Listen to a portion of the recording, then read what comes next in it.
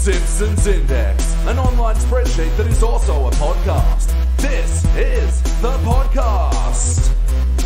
Coming to you out of SideQuest Studios, this is the Simpsons Index, the 9th Treehouse of Horror-thon. Ooh. Spooky noises. I'm your host, Elliot Jay O'Neil, and joining me from Side Hustle Studios is BT Calloway. Hoi hoi. And joining us all the way from Washington State in the United States is Steve Guntli. Hello. Hi, how's it going? And Woody Ciskowski. Hi. The only invisible killer that I believe in is God. And thank you for joining us for the Simpsons Index. This is a podcast where we watch and review 3 episodes of The Simpsons at a time, but there is a twist. Each episode must come from a different decade. And on this spooky podcast, we're doing all Treehouse of Horror episodes. Oh, yeah, sorry, I forgot to mention. Yeah, Steve and Woody from Ultra 64, now Wii Universe. I mean, they've been here so many times. I'm sure. Yeah, you know. we pop in. We pop in from time to time. Yeah, who are now doing the spooky task of reviewing every Wii U game. It's been terrifying. It is much spookier than the N64. We will say that. Yeah. But yeah, just wanted to throw it to you guys. What is your history with the Treehouse of Horror episodes? I mean, I always really look forward to the Treehouse of Horror episodes. I like any show when they can kind of like break away from canon and just sort of let the characters have fun. I think as the Treehouse episodes have gone on, it's just like finding new and difficult ways to kill members of the Simpsons family, which, you know, has various hits and misses. But it's always still fun when they break continuity and just kind of let the characters do whatever. I feel like the Treehouse of Horror episodes have really become like a focal point. Like they use them to launch. I think each new season at this point launches with a Treehouse of Horror. Yeah, like as pretty much. The first or second episode.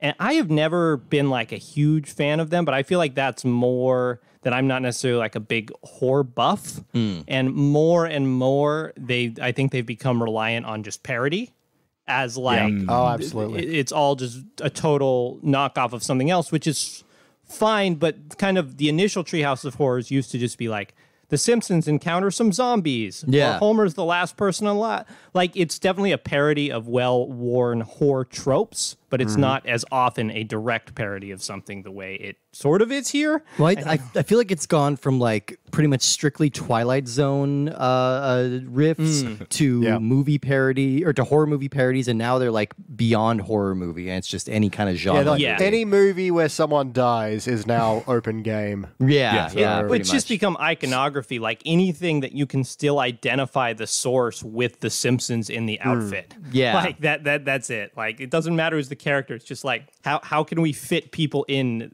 to these different roles? Yeah. Like Mr. Burns as a Morton Joe is not like always a go-to, but it's just like, well, he would be the natural counterpart there. Yeah, well, we always use the shinning as like the classic reference of Simpsons doing a parody of something, but you as the audience, you don't have to have ever have seen it. Like, to be honest, I still haven't seen The Shining. And Well, they're kind of like 3 or 4 minute like recaps of what they are. Increasingly, it's just like they're going to give you the whole story of what they're parodying, whether it as in the case of the episode we just watched, whether it makes sense or not. Yeah. and I don't think it did.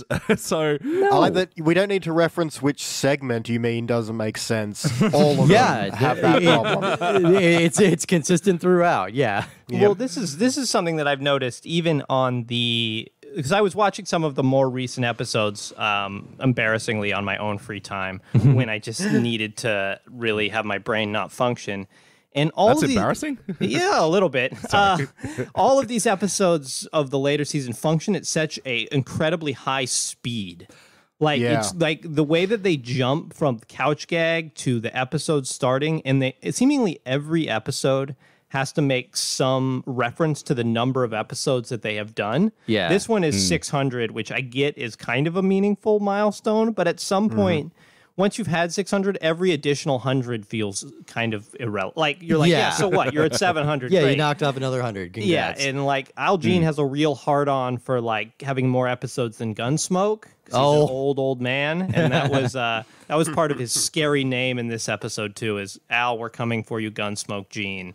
Which I don't know. Yeah. It's when you factor in the fact that this episode is just totally based on parody and reference, and then you also have it so based on knowing the history of the show. Like, I don't necessarily, I'm not crazy about this episode as someone who has seen tons of episodes of The Simpsons, but if you were someone who had seen very few episodes of The Simpsons, this would just be total chaos. Yeah. Like, would not make sense. Yeah, there was a bit in like maybe the second one where there's an establishing shot to the next scene and then the interior, and it happens so quickly there's almost like a pop in the audio of them just, outside of house, inside. And like, okay, wow, shit. And it's just, I mean, I noticed it. We'll put it that way.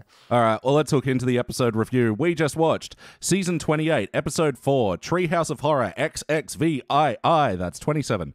First released in October of 2016. It was directed by Stephen Dean Moore, written by Joel H. Cohen. And yeah, as Woody mentioned, this is the 600th episode of The Simpsons. Because the Treehouse of Horrors, work fundamentally different to a Simpsons episode, the questionnaire essentially gets thrown out in this one. So we just sort of do, brief review of each segment. So yeah, starting out the whole Halloween night, and the Simpsons are confronted by Sideshow Bob, the ghost of Grimes, and one of the aliens. Oh, you mean Couch Gag Part 1 of 2? Yeah. Exactly. I mean, I guess this kind of carries on the tradition that they used to have where like Marge would come up in front of a stage and be like, parents, the episode you're about to see is very scary. That sort of served a purpose originally because people were not accustomed to the idea of this is a horror anthology, not in canon. Right. But like here, I don't know why they have this intro at all. And based on how rushed everything later in the episode felt, I'm like, if this segment was maybe a minute long, like they could have really used that minute to actually like pad things out a little bit. Yeah. And it's not like Let anything anything breathe. Yeah, exactly. It's they have like there's a foursome of Sideshow Bob, the ghost of Frank Grimes, Kang and or Kodos, and then a leprechaun. What is the deal with this leprechaun? What is the deal with this leprechaun? Like I know that leprechaun was from a past Treehouse episode. Was that the leprechaun that Ralph saw in his sandbox? Oh yeah. Things? It started out as Ralph's imaginary friend enemy, I don't know, and then appeared in the Treehouse of Horror where it married a gypsy lady or something. You are remembering that accurately. Yeah, and like Pierce Brosnan was in that episode, I think, and like he gets kidnapped by him in the end. It's weird, but like, has that become like a beloved character in the interim? Is that like the new cat lady or something? He does pop up every now and then. Yeah, well, really, we were supposed to be excited to see that leprechaun show up. I was just like, okay, so now they're going to do a Riverdance parody, which is firstly 20 years too late for that. Because they play it like a reveal. He's like our evil foursome, and they're like, oh, Get who's the ready fourth for person? this. And you're like, oh, it's this leprechaun that has very little history and apparently has it out for The Simpsons, even though I don't know if they've ever interacted. Well, even Sideshow Bob has a line something like, yes, we're all people that have lost to Homer Simpson, and it's like, well, no, your thing was more Bart, but carry Sideshow on. Bob has nothing against Homer. He drove through the neighborhood in one episode. The following Simpsons residents will not be killed by me. And also, like, Kang and Kodos are generally just like observers. Like, they're not nemesis to Homer. And the few times they've run up against Homer, they've won. They've been enslaved when they became president. So these are random picks. Also, they didn't use a Kang or Kodos voice. It was just like a alien screech. So is it just like a third character? I don't know. Yeah. Kudos. Yeah. Kudos. Yeah. Kang, Kodos, and Kudos. Yeah. So this was dumb and pointless, and Maggie just killed kills them so all. much time. Oh, and Maggie's Halloween costume is a droog, which what beloved children's character, the Droogs, as seen in Space Jam: New Legacy. Why do people keep like bringing the Droog? I don't know. I don't like the movie Clockwork Orange very much, but it's weird that the Droogs have like. I guess I hate it when things develop to the place of just being an icon that people recognize and totally remove from their context. Right. Yeah, exactly. Because like the Droogs serve a place in that movie. They're fucked up though. Yeah, people aren't. These are not beloved kids characters. It was weird enough when Bart did it in season 4 or whatever that one was. Yeah, but at least it was just a costume reference, and if you got it, that was fine. That early Ivanka 2028 joke made me cringe, especially hearing the release date of this was before Trump was actually elected. So a month before, if I'm correct. People thought that was still not going to happen. That is such an upsetting mentality and time to go back to, because it was so long that he was just a joke, and it kept pursuing of like, this is going to be a joke and it's fun to laugh at, and then And then it is not fun to laugh at 4 weeks anymore. after this, it was not fun. It was not fun at all. Yeah. Anyway, so on that depressing note, we move on to Couch Gag Part 2 of 2. Yeah, Planet of the Couches. Yeah, I've got no real notes. I just wrote down, oh wait, this is the couch gag? What? Yeah. Yeah. Look, I'm in favor of like the couch gags getting more and more elaborate as the show goes on, and like they're bringing in guest directors and guest animators and stuff like this. But again, we're doing a Planet of the Apes parody in 2016, like original Planet of the Apes, not like the new like Andy Serkis flavor. And it's just, we've been to the Planet of the Apes well so many times on The Simpsons at this point. I mean, I hate every ape I see from chimpanzee to chimpanzee. That's right. They perfected it. They did it. They nailed it. Yeah. Dr. Zayas, Dr. Zayas. Yeah. I guess what I appreciated about it was the fact I thought initially, because it does come out of nowhere, that it was the first segment. Yeah. And you essentially get what the segment is in the first 3 seconds of it. It's like Planet of the Couches, and then they cut to this, the planet with all the different couches fulfilling the same role that the apes did. And you're like, well, they can't really do anything else with this. Like the joke is basically explained instantly. And so at least the fact that it was, a 40-second couch gag instead of an actual segment, I appreciated, even though it wasn't very funny. Like, what's the joke? Is that Larland Donuts is there instead of the Statue of Liberty? Yeah, they don't even react to that. There's no, like, you blew it up or anything like that. Like, yeah, I think that was my problem with it being a silent segment, even though it is just a couch gag, because, you don't get any of those sort of references, and you're left with the visual ones, which are, like, fine and clever in a way, but also, it just you feel the time being taken up. Yeah. There was a real recurring feeling of things just not having jokes. Like, there's just an idea, which is not an intrinsically bad idea, of like Planet of the Couches, but like, once you do that, you still have to write a joke. You still have to, something funny has to occur instead of apes, you just swap couches. Yeah, it's all very first draft. Oh yeah. No, definitely. Yeah, it's like that, bratty little kid that wants both things. You're like, now, Simpsons, you get one couch gag, and you have to share it. It is the kid just mashing all their cross-franchise toys together, though, isn't it? You got the Alien and Sideshow Bob and Grimes, and they're mad at Homer. Anyway. Yeah. And then there's couches, and there's a planet of them, and all the couches chase Homer, and it's like, okay, shut up. One. All right, so on to our first segment, Dry Hard. Now, this is initially a parody of The Hunger Games, but moves into Fury Road. Hey, y'all, what did you think? Boring. Wow, what a terrible skit. Yeah, what a whole really bad segment with just like, I think my comment after that segment finished was like, I think they forgot to write this. Like, it's just not even. It's not even they forgot to put jokes in it. It's like, I think they seem to forget midway through what they were doing and then started doing something else. And it's like the one thing I thought was a little funny was like Burns just being really flagrant, wasting the water. Like, because that's at least something approaching a commentary. It's like, oh, this guy's controlling all the water, and he's just being like. Well, that was always a weird aspect of Fury Road. Was that when they finally get the water, or like Immortan Joe lets the masses have the water, he just like unleashes this giant gusher of water and has everyone like run up to it. And you're like, I think a lot of water is getting lost here. Like, you could parcel it out. Yeah. At least he wasn't doing a Flashdance parody. He conserved that amount of water, at least. God. That's true. And the gag here that I liked was the kids sort of in the Hunger Games exploding and then them playing taps and sort of the image getting raised. I thought that was funny. I did not understand the visual joke at all of the unibrow baby shooting a shotgun and then only her unibrow being left.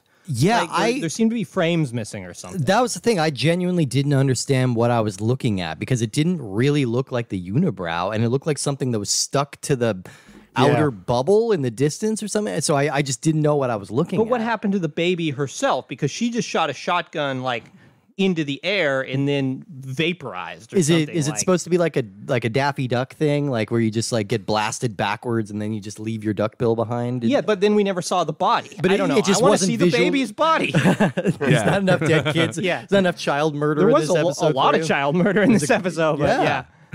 But have you guys seen The Hunger Games? I still haven't. Yeah. I never finished this series, weirdly. Like, I watched the first 3 and then stopped. Oh, yeah. And there's only 4.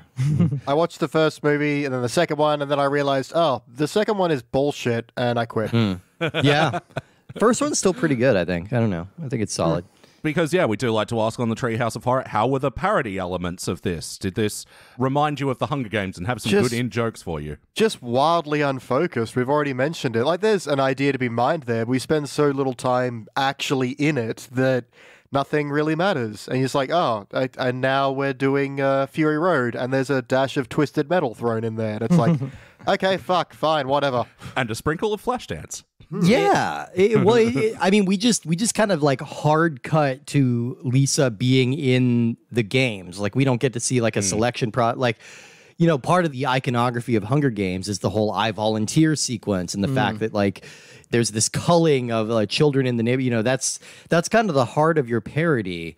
And so they kind of just toss them in there. Skinner's like kind of dressed like a Thundercat or something for some reason, which doesn't like the styles in Hunger Games are ostentatious and big like that, but that's not like a specific visual clue that I recognized. Yeah, when I saw him, I was like, why does he look like, I guess he's meant to be, the overdone, ostentatious fashion of the movie, but it was confusing. Like, it didn't fit. And even the time that felt like they had something to play off of where Lisa meets PETA and then meets PETA again, like 2 different PETAs, and they immediately are killed off as the joke of Homer's character coming in. And then I laughed when it said, what did it label as? I'm like, 2 sunken dreamboats. 2 sunken dreamboats. Yeah, I thought that was a good gag. But again, it was so much, they didn't want to commit to having any jokes in the parody. They're just like, well, we have to have a love interest for Lisa, but we don't want to actually explore that as a plot point. We just have it in there so we can have a joke of Homer stomping on them, which is not even really a joke. It also feels like they didn't really watch The Hunger Games, or maybe they forgot the name of the other character, like in that love triangle, like which I'm now also forgetting. But well, they also made this joke in the Lego episode where Lisa goes and watches The Hunger Games, and their point is, oh my God, how am I going to decide between these 2 exactly attractive men? Woe is me. It felt like they were just doing the same thing here, to be honest. But on the casting of the episode, we were talking before how The Simpsons like to have fun with this. Of course, Lisa as Katniss makes sense, but I did like Homer's casting as whatever the Woody Harrelson character was. Hamish, I think. Hamish, they call him Homish here. Yeah, and I didn't hate the visual joke of him drinking Logan's rum. Yeah. I liked it that they brought it back, too. Like the Logan's rum stuck around to the later joke. Like, that made it a little funnier, but it's funny in the, no snorty sense, just one of them. I'm pretty sure the noise gate is going to get rid of that anyway. And then his function is just to show up and kind of comment on the trope. He's like, oh, I'm the one who is in all of these movies, and I'll become easily sober because that's what all alcoholics do. I'm just like, okay, all right, we get it. I did think that the elements of parody for the Mad Max were, even though they were even briefer in there, like sort of all you get that parodies Mad Max is Mr. Burns wasting the water and then the pan across where they're in all these different vehicles. I did think that they sort of stretched the creative muscles a little bit. Like Hans Moleman was in some kind of like weird robot machine that was like powered by his head. Yeah. And, like the designs Hans there Molmek. That's the designs there felt like they put effort in, and it's probably because I'm guessing that the writers and animators were much more interested in Mad Max than they were the Hunger Games.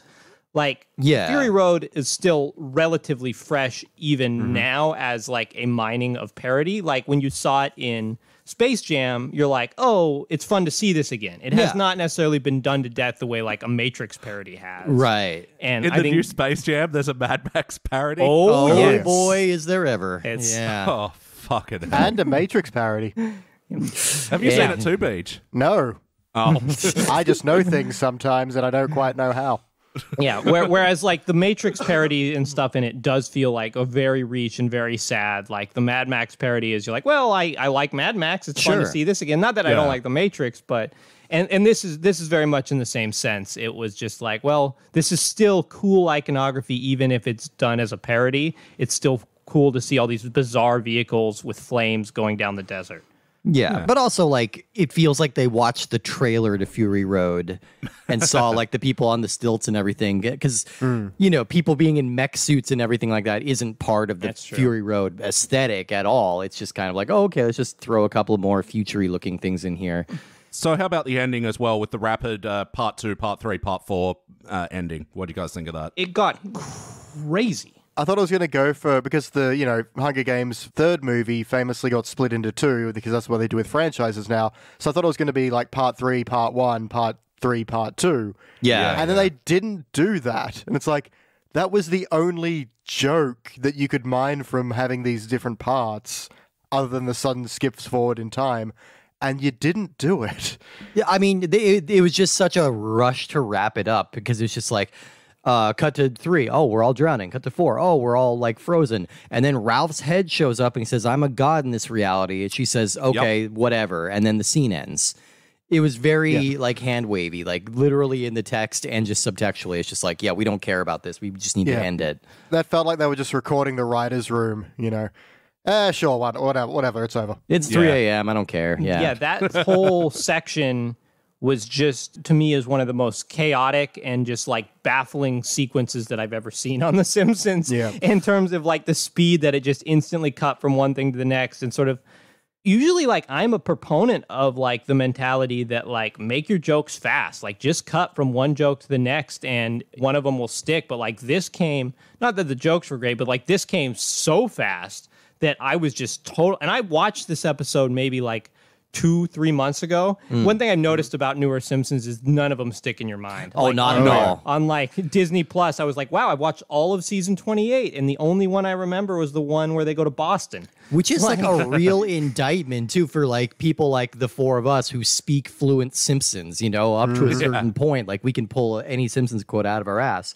But then, yeah, so the fact that none of them stick anymore is an indictment. Yeah, and just like the incredible speed where they, like the first time where they go, part 1, part 2, I laughed. But then the way it totally ratchets up and just gets so crazy, I'm like, this is just a barrage of images coming at me with no sort of context. Yeah. Yeah, and when organizing guests for this show, sometimes they ask, oh, can I watch the episodes ahead and then we record the podcast? I'm like, no, we need to like record immediately after watching, especially the fresh reaction. Yeah. The thing that I always think is weird about this is like the common criticism I feel like of New Simpsons is that they run out of ideas. Like it's hard to write, 600 episodes of anything. And I get so surprised how they seem to split up ideas into the same episode. Like Hunger Games is 4 movies. Mad Max has 4 movies. Like both of those are super rife to make, like, and they're very different movies with their own like specific things to parody. Yeah, for what, like, even though it's not like a horror movie, like you could very much have a Mad Max parody segment that would fill up 1. Yeah. Or just like have a Treehouse of Horror that's like 3 sci-fi world parodies. Like you do one of your episodes is Mad Max, your second episode is the Hunger Games, your third one is the Harry Potter. Yeah. I don't know, which I'm sure they've already done. But In this episode alone, have the first segment Hunger Games, second one go to your Mad Max, third one be Snowpiercer. Yeah. When everything's frozen. Definitely. It's just so bizarre to me. It's interesting. It's different. That they take something that I think is a perfectly workable idea, like Mad Max parody and Hunger Games parody, and essentially waste them by putting them together. Because it's like, now you've created one episode, but you can't do a Mad Max parody later as a full episode because you've already done it. I don't know. I always think that's very odd. No, exactly. Yeah, they still have plenty of ideas. They have too many ideas. Yeah. They're just not developing any of them. Yeah. And as is a common complaint with us is that reviewing episodes, it's like they have like 5 premises that they could have made 5 episodes out of. And in a show that is like desperately clinging to any idea, it's so weird that they burn so many. Like, yeah. All right. Well, we'd like to sort of go through the segments as well and give like just a quick ranking for each one. Like this isn't the official rankings. So feel free to be a bit more esoteric. If I was ranking this segment and this segment alone, I think I'd give it a failure. How about you, BT? I felt so little, but I was in that mindset of, is this better to give it a failure or is it worse to give it a participant, by the sense that I cared so little I don't even hate it.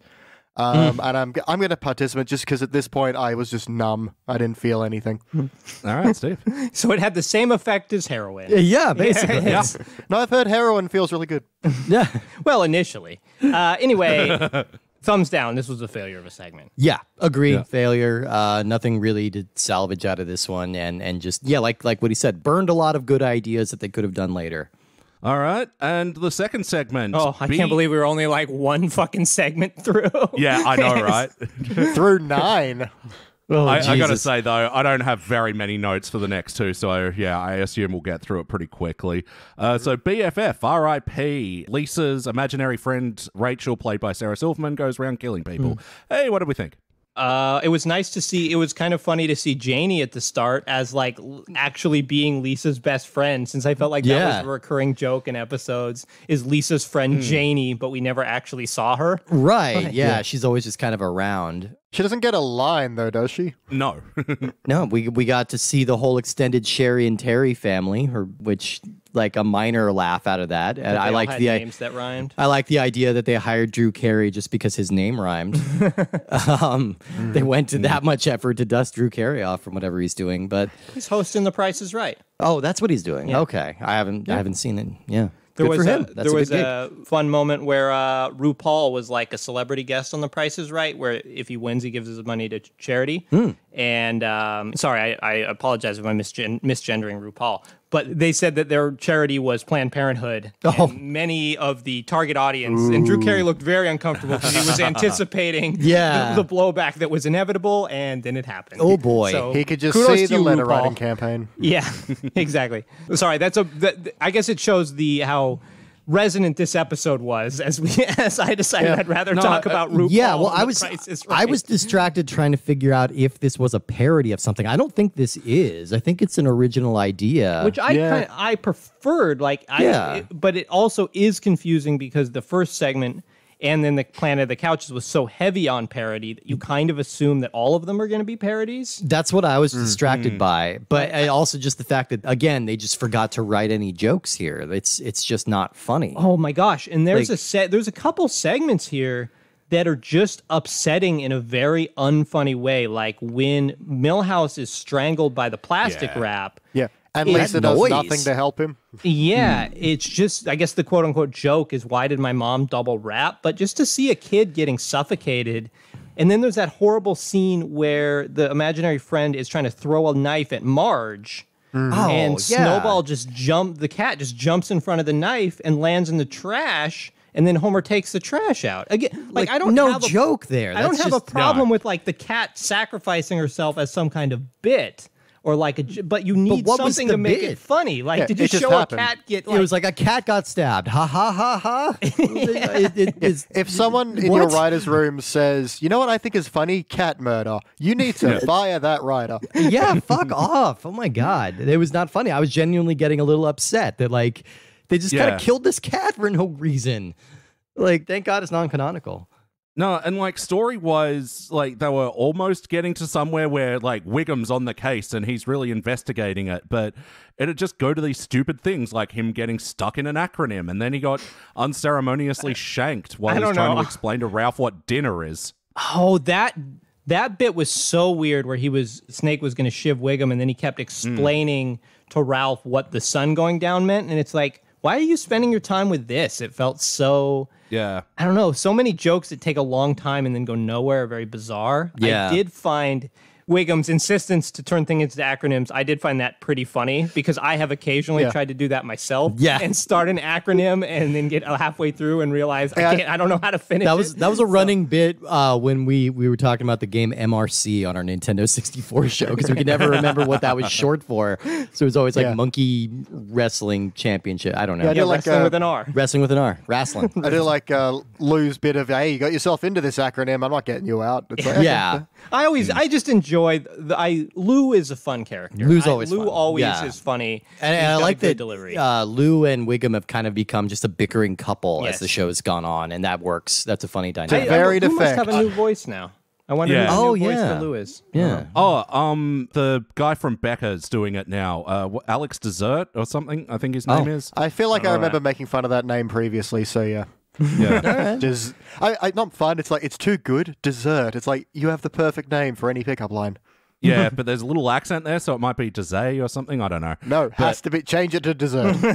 Well, like, and we have Sarah Silverman in here, who I think is actually a very good voice actress, just like from the Wreck-It Ralph movies and everything like that. Yeah. She's really not given much of anything to do here. It kind of takes a while for you to even realize it's her. I did not know it was her. Yeah, and just like I just assumed immediately. Oh, hello, guest voice. How are you? yeah, I didn't get the logic of this skit that like Lisa can just imagine stuff, and then her way of getting rid of Rachel is just imagining her being older and marrying a dentist. Like what? Yeah, that was my problem as well. It's like she's not gone; she's just different. If anything, she's still able to kill people. It makes no sense.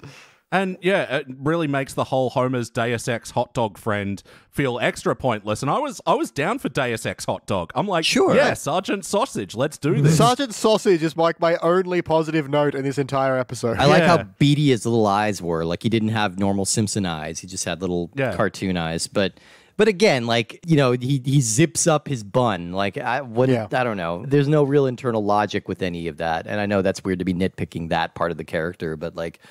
And also, Homer eating him right out of the microwave, and apparently he's not exploded now because he's talking to... It makes no sense. Then what are you eating? But it's like, imagination, shut up. It is a good way to remind yourself to, like, cut a slit in sausages before microwaving them. Like, that is a good... that is, PSA. Yeah. Break your microwave and ruin your sausages. Exactly. I want a hot dog now. Yeah. I think that does it. Yeah, if you were to rank BFF RIP in this segment alone, what would you give it, BT? I'm just going to quickly throw to a line I quite liked, which was they escape in the used harmonica bin. I thought it was pretty good. Yeah, that was okay. That was decent. Yeah, but for an episode that had that bit, which I liked, and Sergeant Sausage, which was the best part of this episode, I'm going to fail this one because it's just so rushed, and what is even going on? And by the time you have any context for anything, it's over. Failure, I hated it. Are these relative to the other episodes or the other segments, or is it? No, just on their own. Okay, failure. I appreciated that it had its own storyline as opposed to just being a parody and reference to something else, but it was still not very good. What about you, Steve? You know what? If you're going to kill an adorable animal in something, you better follow it up with 3 movies of Keanu Reeves getting violent revenge for it. Otherwise, don't even put it in here. Yeah, no, you killed a cat for no good reason. Failure. Oh, you've Bad. just reminded me. They're going to do a John Wick parody in a couple of years. Probably in 5 years' time when it's really irrelevant. Christ. 10 years, come on. Yeah, I'm failing it as well. Although, throwing to another joke I did like, which was Lisa's Dark Thoughts, where she's driving around in like this big But that didn't make any truck. goddamn sense. Why is she running over her bullies, and also saxophones? And he's got a deer tied to the front of the truck. I don't know. It looked like Buddha. Was she running over Buddha? Yeah, she's running did she over run all over the Buddha? I missed it was that. running I over thought it Buddha, was- all the things I that thought it she was doesn't Kenny. believe in. Oh. It's all the things she believes in is sacrificing them. Like she was running over saxophones and running over Buddha. Okay. And had a deer strapped to the front of her car. So it was Deep I down- don't like that now. Deep down, Lisa wants to kill animals and Buddha. Apparently. Yeah. But again, like you barely see that this is Buddha. Like it's just like he's sucked under the grill too that was quickly. probably like, a note from Yeah. the censor. It Can't see too much of Buddha getting sucked under the grill. Maybe don't assassinate But that- someone's deity. Huh? But we can slow motion murder a cat. That we can do. Yeah, absolutely. All right, and the final segment. What's it I called? don't even Mo remember. Finger. Mo Oh finger. yeah, okay. Like you could have said anything at this point, and I would have been like, "Oh yeah, that was the final segment," because I had totally forgotten. A hilarious parody of everyone's favorite horror movie, The Kingsman. Yeah, yeah. Oh, is that what it's doing? With a title that's meant to be Goldfinger, but sounds more like Bowfinger. So this is just already a mess by the title screen. Yeah. And also, if you're making fun of the Kingsman, just lean into it. Just do all Kingsman or do all Bond. Like, what are we doing? And again, Well, we're I just mean, splitting the Kingsman difference. is already like a parody of Bond. It kind of is, right? Yeah, so it's already kind of redundant. Because I haven't seen The Kingsman. I just thought this was a James Bond parody. So, like, I thought Homer was doing, like, a Dr. No. So, is it just a bit of a spy soup? Yeah, I think that's it. I think it's spy soup because the bit in the beginning with Mo locking the doors and then throwing the glass, that's straight from Kingsman. But then, it turns into Bond, like, pretty immediately. I don't know. This was like, even that, it was just all over the place for me. I didn't know what the story thread really was. I'm honestly struggling to remember specific things that happened in it. Just finished watching it. Okay, I enjoyed the Steely Dan jokes. That's it. Because that felt like it was a parody of something real, as lame as it is, was that old people like Steely Dan. And I do too, but yeah, I think I agree with you. I think the Steely Dan jokes were the funniest bits in this entire episode because they were zeroing in on something very specific. Yes. And showing some reverence for it. Like, I like the whole extended fight scene to, what's the song, Babylon Queen? Babylon or something? Sisters. Babylon Sisters. And then the fight scene ends and he's like, wow, we still haven't even gotten to the lyrics. Yeah, like, to the start, to the beginning of the song. Which is a very specific Steely Dan reference. Like, Yes. so I don't know. And good old Donald Fagen as well, another guest star for this episode. Yeah, he did. He said he had nothing funny to say in the episode. He was very lifeless about it, but it is, I just appreciate it when, I mean, that's like the heart of what satire parody is. Like, they're not really making a judgment on whether or not Steely Dan is a good or a bad band, but they are pointing out, like, old, like, easy listening jazz rock fans are like the target demo. Yeah. And the songs take a really long time to start. Like, these are funny bits about Steely Dan. It is. Yeah, I mean, Steely Dan is a band that continues to have like a big fan base, but their appeal is very esoteric and hard to explain to anybody. And I think they tapped into what that vibe is like really well. Yeah, but I still don't know from this whole thing, like, why did Bart have to kill everybody there? So that is... Because there's a scene in Kingsman where they fight like a religious zealot group, and that's this. Yeah. I really don't like the movie Kingsman. It's no. That in the movie Kick-Ass, are they both Mark Millar things? Is Kingsman something I think they are both Mark Millar, and I think it's the same director for two of them. Yeah. There's a very cavalier attitude of people just sort of dying as like a very jokey thing of like, because that's a big focal point scene in Kingsman of like, I think it's Colin Firth, sort of like he gets put in like the Southern Baptist Church where all of them get sort of mind controlled. And then there's this long fight scene of him just sort of mowing these people down. And like, obviously design is they're supposed to be like shitty people because they're part of this like horrible church. Yeah. But like, it is still kind of a gross scene that I have a lot of trouble with. And this is doing very much that same thing, but they have it set to Babylon Sisters, which I think is funny. It just like, I still find the scene upsetting, even if it's like, as the Simpsons, like to see Bart like impaling just other resident, like just this massive group like of Simpsons members. Gutting Nelson with a candy apple. Is that what he was doing? Yeah, or that's what it looked like. Yeah, exactly. It just like, so Nelson's a Steely Dan fan as well. Like, yeah, apparently, that's yeah. He shows up for that. Yeah, but to give you an idea of how little story matters in this segment, Mo, his mentor, dies in this fight scene. And you don't actually see it. You see his corpse as in the background at the end. You're like, yeah. Right. Oh, wait, right. What are we doing? Oh, now he's on a raft with Sherry. Oh, now it's over. Okay. Well, cool. I like that. I felt like that was a pretty good. So many Bond episodes end with some sort of horrible pun, and I felt like that was on par with he's having a little Sherry. Was on par with many of the great. Which, I mean, not great end of Bond moments. But also, the joke still here is that a 10-year-old is about to have sex with another 10-year-old in a raft, which is still not great optically. Yeah. No, the only joke I liked out of this whole thing was like, oh, fingerprint scanner, height of technology, pass me my toolbox. Smashes it with a toolbox. Yes. That was pretty good. I thought that was a good misdirect, but otherwise, I had nothing. I mean, that's very much the same joke of when Homer gets the book How to Tunnel Out of Prison and uses it to knock out Hans Moleman. It's the same. But those jokes always make me laugh. It's a funny, that's a very like, I feel like that's kind of a Schwartzweldery kind of style joke. Yeah. And the big note of bad things that I had for this one, though, besides the ultra pointless violence, was, and our agent Highball does an excellent Michael Caine impression. He did not. That was terrible. I wrote down the same thing. I wrote down literally the same thing. And it's Dan Castellaneta has played that character in the past, like in Burns' Air, and it was a much better Michael Caine impression back then. I don't know what happened. I guess he just hasn't dusted it off in a while, but Michael Caine's not a hard impression to do, and I feel like... Just to lead it up with, it's good. Why is Michael Caine not in this episode? Is he just too expensive? Like, I'm sure Michael Caine's got to have been on The Simpsons, right? I mean, has he ever been on it? I don't know. That would be weird if he hasn't. I feel like Michael Caine's been on ever so many things. Yeah. They might have blown the budget because there's so many guest stars in this episode. Yeah. Drew Carey, Donald Fagen, Kelsey Grammer, Maurice LaMarche, Judith Owen, Sarah Silverman. Like, oh yeah, they used. I forget. Like they used Kelsey Grammer for like one line. Yeah, and then Judith Owen, I had to look her up. She is Harry Shearer's wife, and she's doing like a Shirley Bassey impression for this. Like really, again, it's just a lazy song because it's like the whole thing is a parody saying like.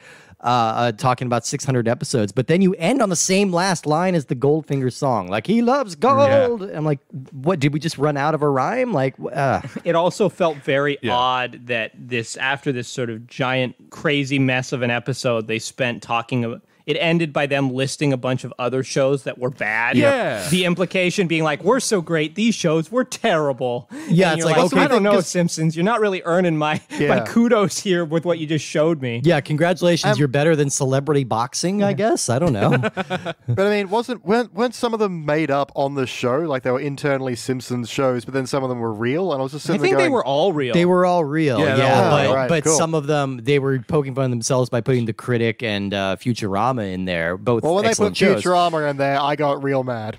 Yeah. I mean, it was obviously just a jab at graining. Yeah. I think, was it Mike Reese who did The Critic, or was it Al Jean who did it? Both. It was both. Both of them. Yeah. So, yeah. And it just sort of feels mean because, in a bunch of those shows were like shows that had 1 or 2 seasons that people actually really like and were like always like, it is a shame that they got cut down so quickly because they could have...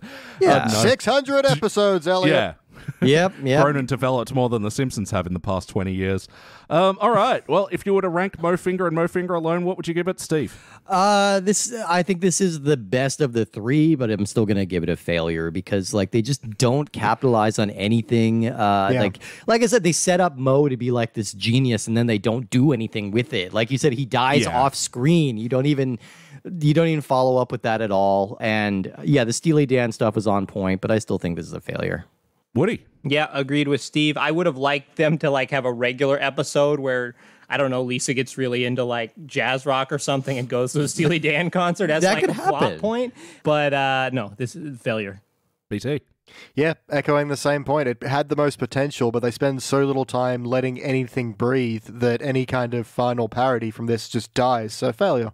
Yeah, I'm failing it as well. Like I forgot to mention with the song as well. Yeah, the lyrics were just dog shit, but I did like the visuals of like the kaleidoscope sideshow Bob. I thought there was some pretty clever things going on there, but ultimately, who gives a shit? All right, well, let's rank this thing on the Simpsons Index. We rank using our 6-point scale, which starts down the bottom at failure. Maybe if the episode was just meh, you give it a participant, but for the positive rankings, you got okay bronze, good silver, excellent gold, but for the best of the very best, you give cubic zirconia. I'm going to go first. Let me show you how it's done. Yep, you could probably guess from my 3 fails for each segment that I am failing this one.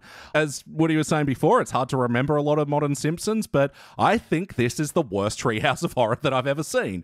BT, what do you reckon? I'm a little bit different in the sense that I don't think it's the worst I've seen, but I started off bored and it just never got any better. And by the end, it was the kind of bored where I was irritated. So yeah, I'm going to go straight failure as well. I would have really enjoyed if you'd been like, well, I gave all 3 segments a failure, but you know what? Bronze. That would have been funny. No, it's just, I'm going to struggle to remember why I failed it until I watch it again and go, oh, that's why, because it's all rushed and boring. Yeah. Steve, what do you reckon? Yeah, failure for me as well. I think this really kind of encapsulates like the indifference that The Simpsons shows, like after you get past season 25 or something. It's all rushed. No one really gives a shit, and they're just not even bothering to try and be funny at this point. I don't know if this is the worst Treehouse of Horror, but I can't think of any worse ones off the top of my head. So. Sure. Have you seen the one where Homer eats himself? That one though, we did complain about like not remembering any of it. I saw that episode too, and I remember that episode. I'm like, man, that was fucking gross. And this episode, I didn't remember any of the segments. So I'm giving it a failure as well. I feel like the recurring theme here is just the speed and pacing that this episode goes at just makes it feel like a just chaotic mess. Yeah, they're just rushing to get it done. Yeah, that was something I wanted to add. For something where the speed is so breakneck to also be boring, that actually seems like it would be hard to do. And yet they managed. Yeah, I was worried for a second that when we started this episode that it was going to be the one where Homer is eating himself, and I'm like, oh, I don't want to have to watch that one again. So I was glad it wasn't. No, I'm showing a little bit of mercy, even though I still delivered you guys a unanimous failure, Treehouse of Horror. We are giving this episode the Index Finger! Oh. It will be the third Treehouse of Horror that we've given unanimous failure. It'll be joining Treehouse 26 and 28, which 28 was the Homer Eats Himself one. So there's a real run of bad Treehouse of Horrors. But you know what? For the Simpsons Index, at least, that is the last HD Treehouse of Horror that we have to review. Wow. I mean, they're going out on a high note. They're going to make more of them. You know this, right? Yeah. I hate to break you this bad era. news. Oh, Yeah, that's the qualifier. Well, wait, what is the next era called if it's not the HD era? Disney. Disney. Oh, yeah, of course. okay. Yeah, makes sense. And we've also nicknamed it the Depression. Yeah. Oh, yeah. The 30s. All right. Well, yeah, that about does it for that Treehouse of Horror. Now we're going to the teens era to review season 15's Treehouse of Horror 14. We will be back.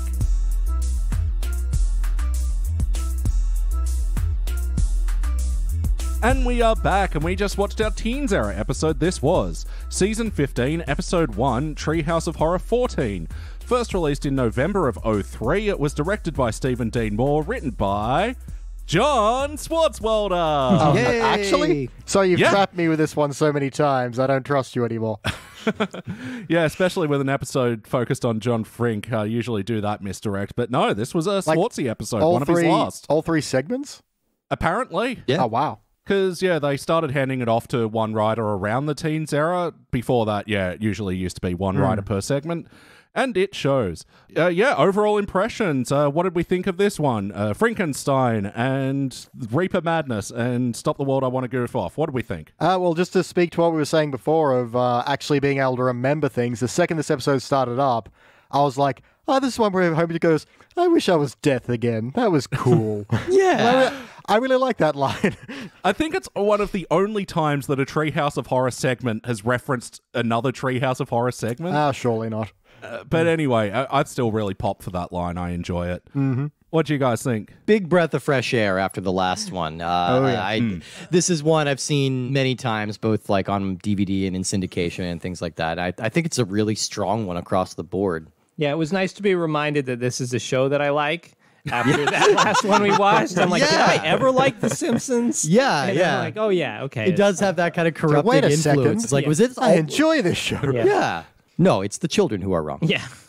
I will say, I don't think it was one of the funniest Treehouse of Horrors, but like It was coherent. It was coherent. The stories they set up their rules in the universe and they do riff on it well, I think, even though, I think there are some particular low moments in this as well. But cohesive is such an improvement from the last one. I mean, I think the weakest part of this entire episode is the very beginning. I think the cold open just doesn't really land because it's like the joke here is just that like a childish fight gets like really weirdly violent and then like Marge just comes in and shoots everyone to end it. Like, it didn't land. The theme of whenever the Simpsons inflict violence on each other, aside from Homer's strangling, never really plays as being funny. No. Right.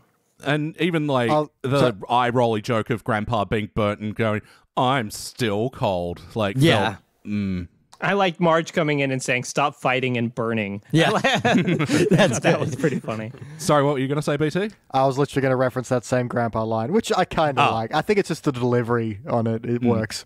Yeah, fair enough. But it is a bit horrifying having Homer go, beat the lumps. Yeah.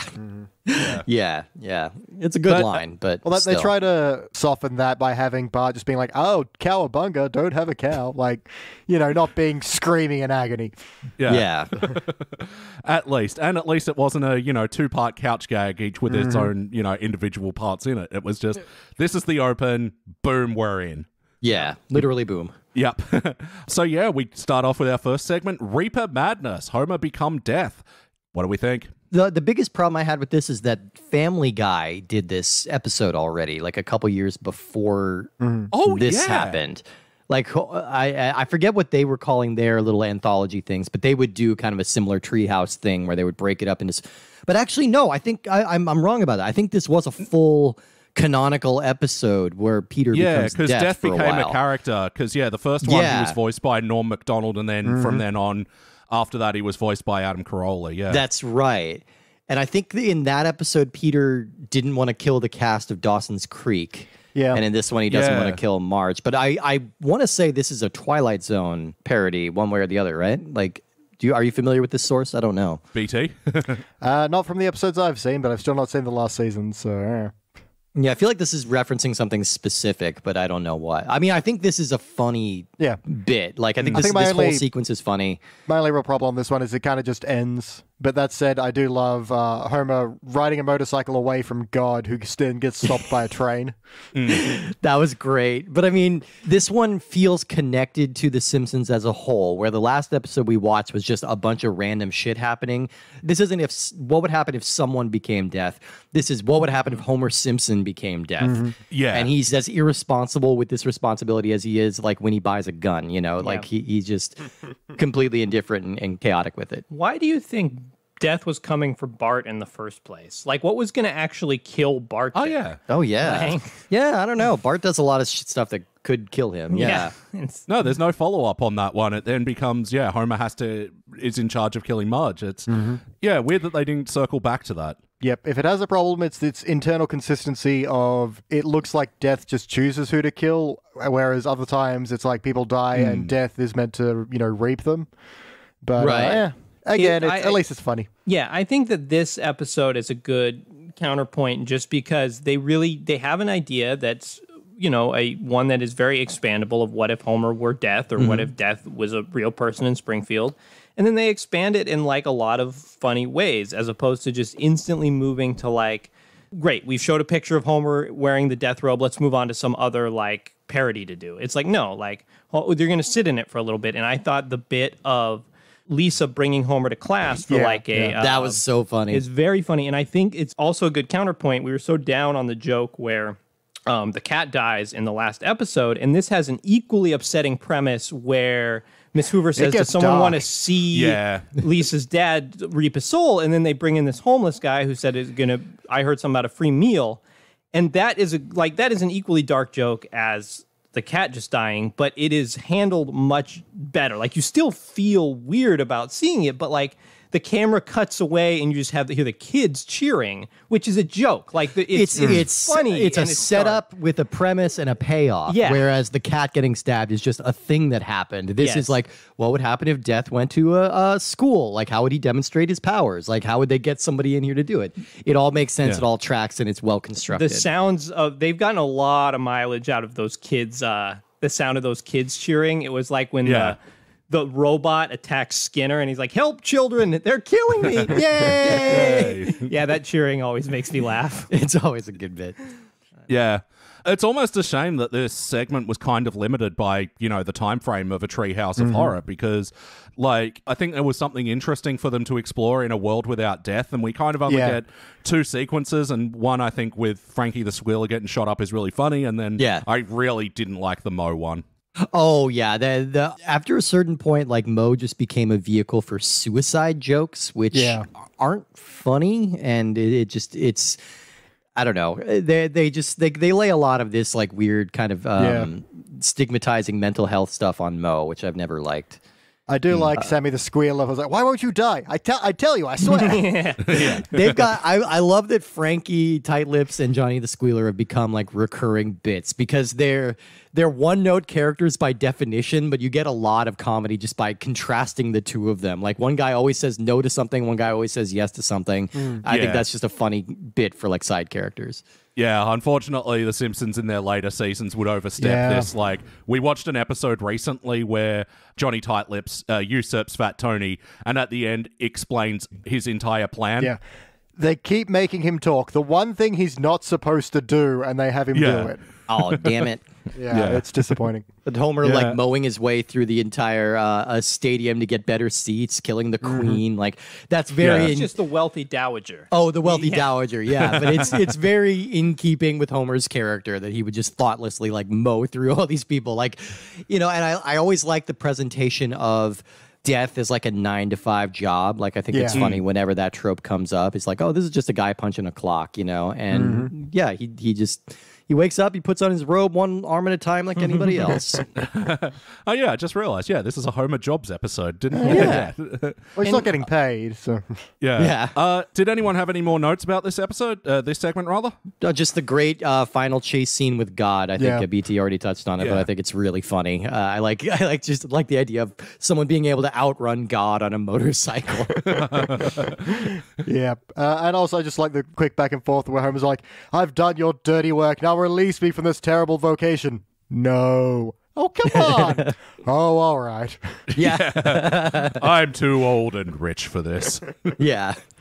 Oh, yeah, and the whole Benny Hill sequence being chased by death in the doors, that's classic. Hated it. I hated it. Really? The Benny Hill well has been wrung dry. It is at this definitely point. dry, but you have to remember, this was 15 years ago. Yeah. Might have still been dry even at that point. Might have been. That's fair, that's Benny fair. Hill was from the 70s, right? I don't know. My dad liked it. That's my only reference for Benny Hill. He made us watch like a best of VHS once, and we just did not get it at all. He's always trying to like spy on ladies undressing, right? Isn't that Yeah, the yeah. premise? And then cops are always trying to stop him, and then sometimes he does this Chinese voice. It's really Oh, unfortunate. great! It sounds Yeah. real. Sounds like it's aged very well. Aged like a fine wine, made of shit. Like a fine milk. Aged like a fine milk. Oh, goodness.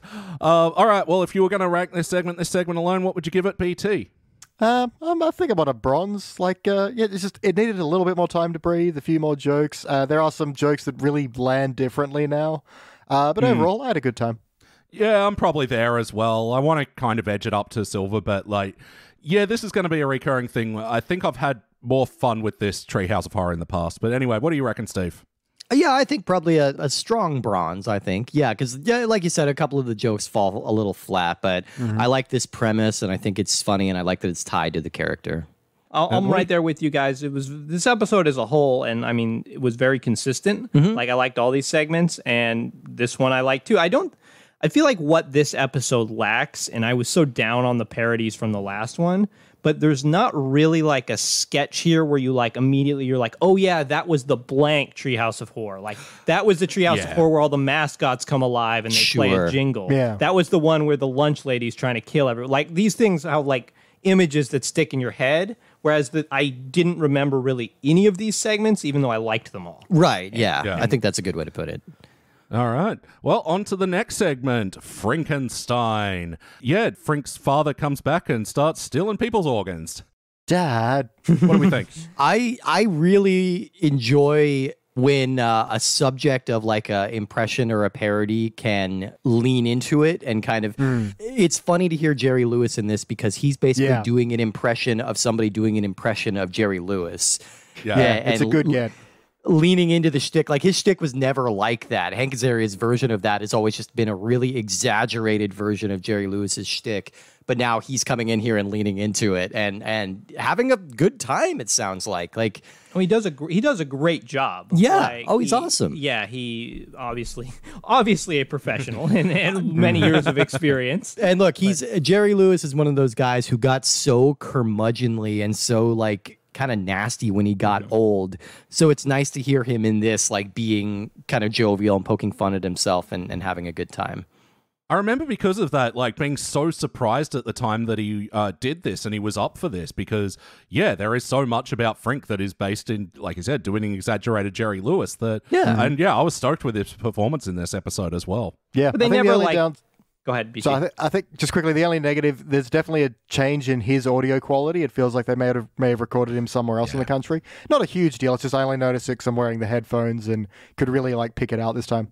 Oh yeah, do you think maybe he didn't want to fly out or something? So just Yeah, I think so that's maybe often, different I think that's studio. often true. Is like the producers themselves will fly to the guest and record them somewhere instead of the guest coming. To them. I believe Harry Shearer just records out of his house now. Yeah, he doesn't even go to the He table literally phones it in. He literally, he literally does. Yeah, Harry Shearer lives in London now, so yeah. Oh, And I do think that Still probably, Springfield, but London. Yeah, probably a reason that Jerry Lewis was okay being on the show is like the show has never really made fun of Jerry Lewis. Like, even though the Frink voice is like a parody of it, they don't like. I don't know if there's ever been a joke of like where they've said like Jerry Lewis movies aren't funny or like talked about like his crappy like public persona or something like that. right. You do feel like the writers of the show like generally probably grew up on some of these movies and do have a real love for it. I'm sure they've done a Day the Clown Cried parody at this point, right? that still might be too deep of a pull. For Probably. at least the Simpsons. Yeah. Well, I Simpsons sort of goes took pretty- this as like, I don't know, a very distant parody of Nutty Professor, maybe. But Well, yeah, that's what Frink is like in Yeah. conception. Yeah, like he kind of starts from that. The runner, or I mean, not necessarily, but the idea that what got Frink the Nobel Prize is the hammer with a screwdriver on the back was funny for two reasons. First off, I don't think that is actually a useful tool at all, because if you try to use a screwdriver with something that has a big vertical handle, you're going to knock up against everything. And I think Steve and I's both biggest laugh during the episode was when he said, now that I have this screwdriver hammer, I can resurrect my father. That was the thing that was holding him back. Yeah. Without the the switching of tools. Yeah, like he had all the things he needed to bring back the dead, but having to switch between a screwdriver and hammer made it not worth it. And again, to rip on the last episode a little bit more, because this is, again, just making me realize how shitty that episode really was. It just having that little callback, shows some structure to the jokes. It's like, okay, we've got this dumb bit. Like, this could have just been a tossed off bit of like, a hammer screwdriver thing. But I like that they tied it back in, and just the complete speciousness of that connection is really funny to me. It's like, now that I have this stupid, useless tool, I can save my father who's been hanging in this fridge for decades. Well, I think, you can criticize a lot about this episode, but at least each segment feels like they have a beginning, middle, and end. Not just a pile of thing. Like you said, this one feels like it was written. Yeah, exactly. And like you said about the last segment, that felt like it could have almost, obviously aside from the fact that Homer becomes death and like the unreality of it, like this one exploring a relationship between Frink and his father, I liked the dynamic a lot, that his father was kind of like this hunky Indiana Jones type. I like that too. And that was Frink very is sort of the more stereotypical nerd. And like, if you get rid of like the father being dead and reanimated as a plot point, I mean, they've done like a bunch of episodes of people like reuniting with their father, but like Frink trying to reunite with his like Indiana Jones style father, I think would have been a perfectly viable option for a real in canon episode. Yeah.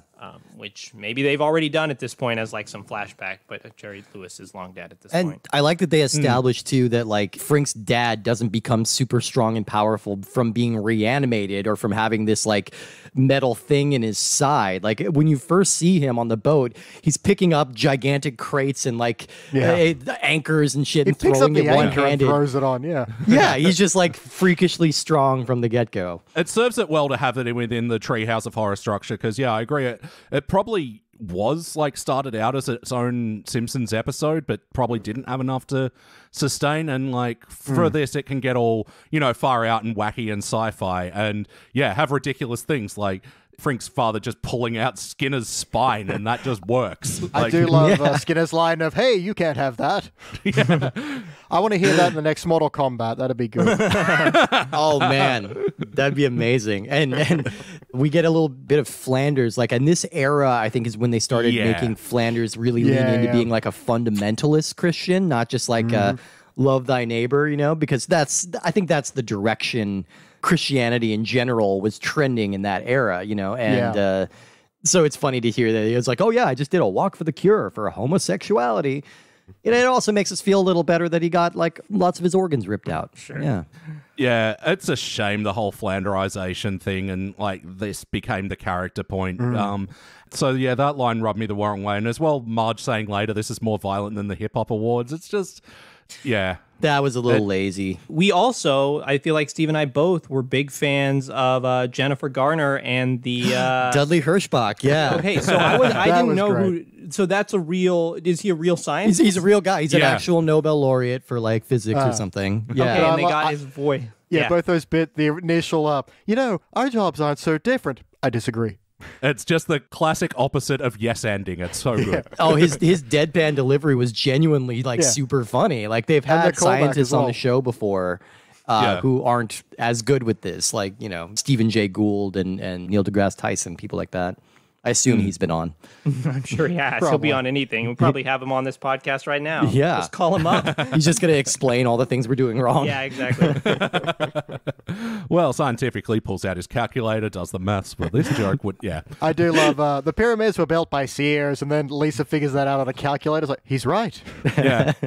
Oh, and I also like, Frink doing the absolute math to figure out the best way to take down his father was just to, pop him one in the He kicked him in the junk. balls so hard he died. Yeah, that was edited very funny, too.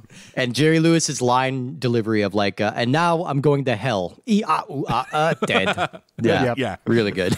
I really wish the episode ended there, though. I didn't need the whole soul catcher bit, and it's like, I need Hebrew food. Like, Yeah, what? that was odd. Yeah, I do kind of like when his dad calls him something Yiddish. I do like, oh, I've waited so long to hear you say that. What does it mean? I don't like the final tag of, is it dirty? But just the idea that he's not even aware of what the word means, but has waited his whole life to hear it, there's something kind of funny in that. Yeah, absolutely. Did we have any more notes about this episode, this segment? I keep doing that. Yeah, does anyone know why the traffic cops in Sweden are nude? I think that's just like the general joke about how like Sweden is very permissive with like sex and nudity and also the perception of like, I think this is like a Swedish women's volleyball team joke, because I think back in the 80s, there was an Olympic volleyball team from Sweden that was like unusually attractive. And so that's been kind of the joke and the stereotype about Swedish women ever since. No, so, I mean, to be fair, I did laugh at it, but I'm also like, why though? Also, you could tell the animators were having fun drawing a very attractive, shapely nude woman. Drawing Homer all day, you're like, okay. Yeah. They're like, My only other note is, it really grated my spine hearing the MIDI version of Stayin' Alive.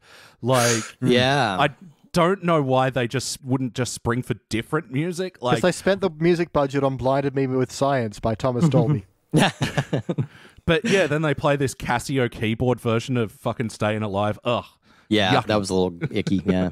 Sorry, it's such a fucking pedantic little point that no one else would care about. But I heard it.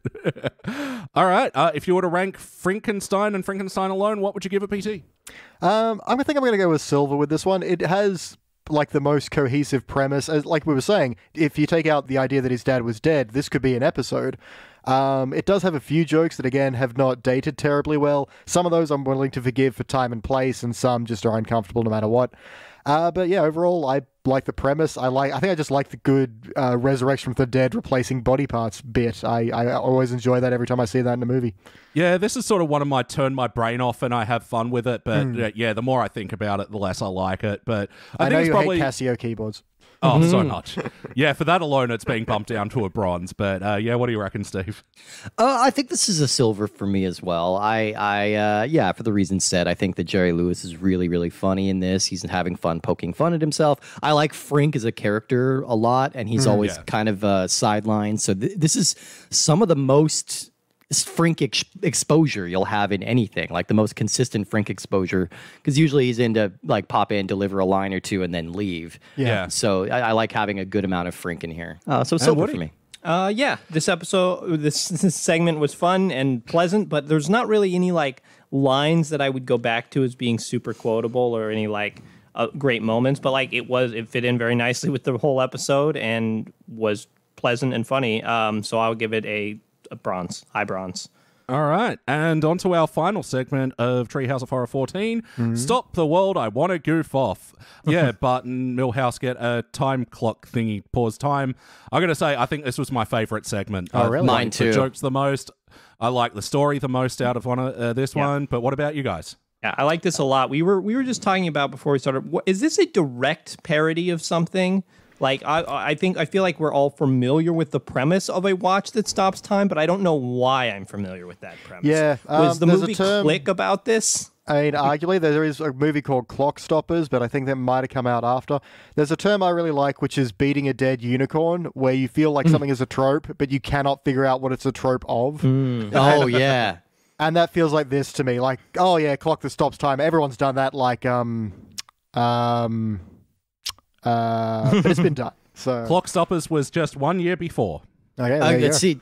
I keep pulling the Twilight Zone, but I feel like this might be a Twilight Zone premise, or at least it's similar in my mind to the one of like the guy who wants to be able to read or something. I don't know. Yeah. I wouldn't be Time surprised enough lost. because I did like a Halloween trivia thing 1 year, and I did like a whole section on Treehouse of Horrors, and one of my big jokes was that, do you know the direct reference that this segment is parodying?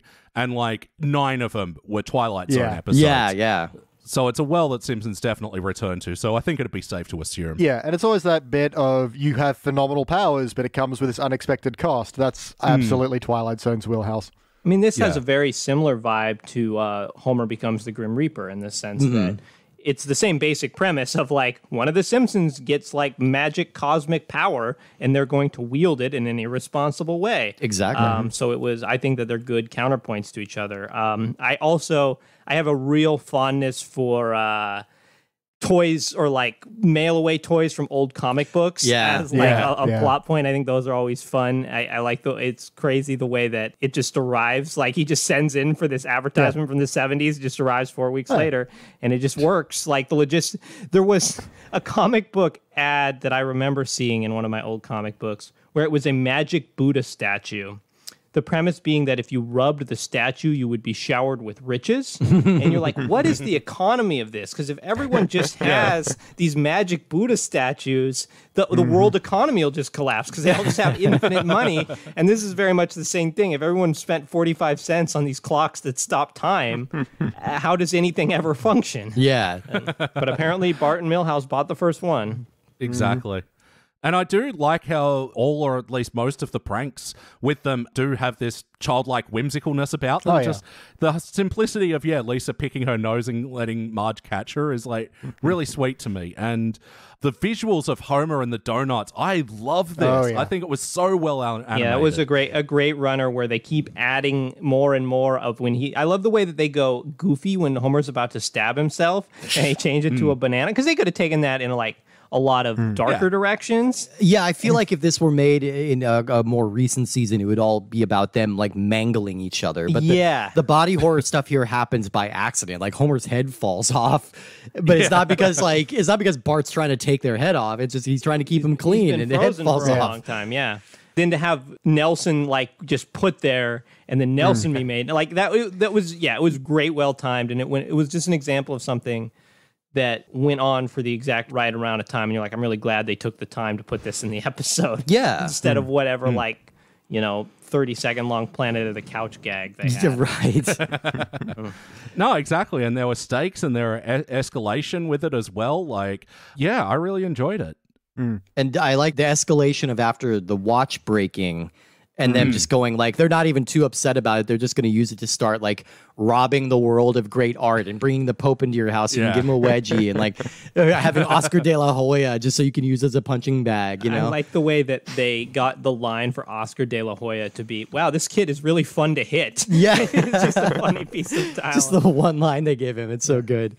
Yeah, once again, a lot of child bashing in this one. Just everyone gathering around Martin and just ruthlessly beating him. Yeah, that's it. It is very Springfield that they're chasing Bart and Milhouse when time stops, and then when it unfreezes, they're chasing Martin. But that's very Springfield in the sense of they often don't know what they're doing and can be easily misdirected. They're just an angry mob. It's like, hey, they're going to the old mill. No, we're not. Well, let's go there anyway. Get some cider. Yeah. Sure. And really, really good Milhouse moments in this, too. Like, I love good... the little dance that he does when he realizes he's the second coolest kid in the world, where he, like, licks his finger and then spins around in a circle and, like, breaks down. Like, it's just a ridiculous dance, and I love that they spent time animating that. Yeah, and I also liked, I thought I'd be happy to see my parents back together, but now it just feels hollow, and he's just, like, literally taped them together. Well, because the implication was they were in the middle of a fight right when the time stopped, so their pose just looks very unnatural. Yeah.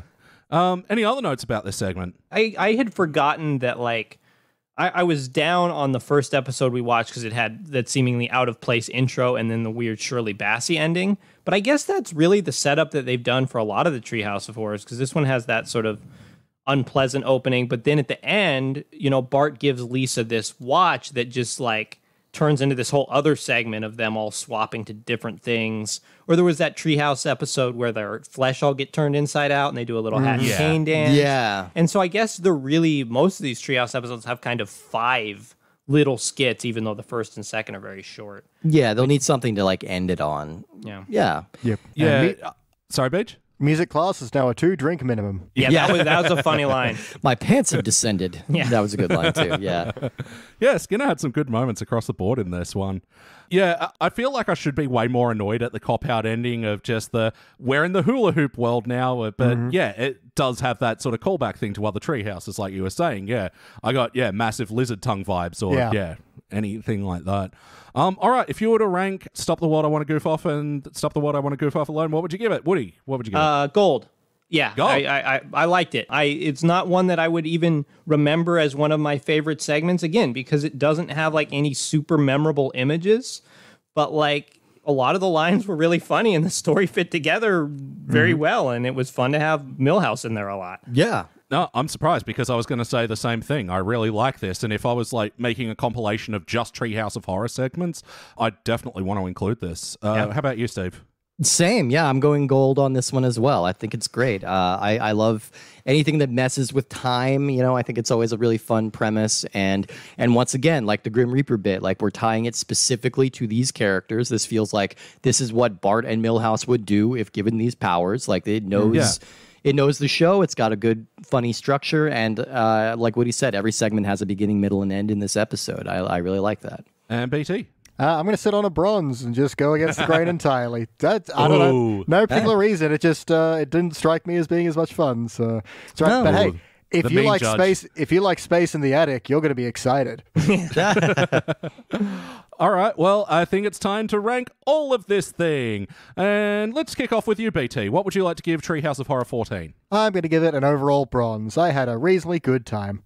All right, cool. Succinct. Steve? I think this is all going to balance out to a silver for me. I think this is one of the rare Treehouses where every segment got like a little better, which I really appreciate. And I think these are all really strong.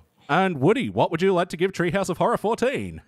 Yes, I am right there with Steve was with a nice silver. I liked all these segments a lot. Like none of them were like super memorable, but I thought they were all very consistent and like this would be like a standard of quality where if every episode of The Simpsons was at this standard, like it was just a very pleasant place of like, yeah, that was a fine episode of The Simpsons that I would happily rewatch even if it's not like stuck in my mind as an all-time great. Yeah, I wrestled with this one a bit because I'd like to give it silver because like I generally give Treehouse of Horrors just like a little bit more than I'd give an average episode, just, you know, by their nature that they're inherently... They're different, yeah, they're meant to be silly and goofy and more something that you switch off your brain to enjoy. But I think... Even though I thought the last segment was really strong, I am ultimately going with a bronze for this one. And it's just mostly because it's like a par for the course teens era Treehouse of Horror. Nothing like particularly... Well, there are a few things that are particularly wrong with it. But, you know, overall, not a bad score. But anyway, that'll be a dull silver all around. And it'll be the second dull silver Treehouse of Horror, joining Treehouse of Horror 17, which I think was the one where they have like a golem that comes to life and... They make a female golem for it, played by Fran Drescher. Fran Drescher, yeah. The one we watched sounds way better than that one. Oh, yeah. Yeah. All right, well, that about does it. And we're now going to the end of the classic era and reviewing Season 9's Treehouse of Horror 8. We will be back. 8, the scariest number.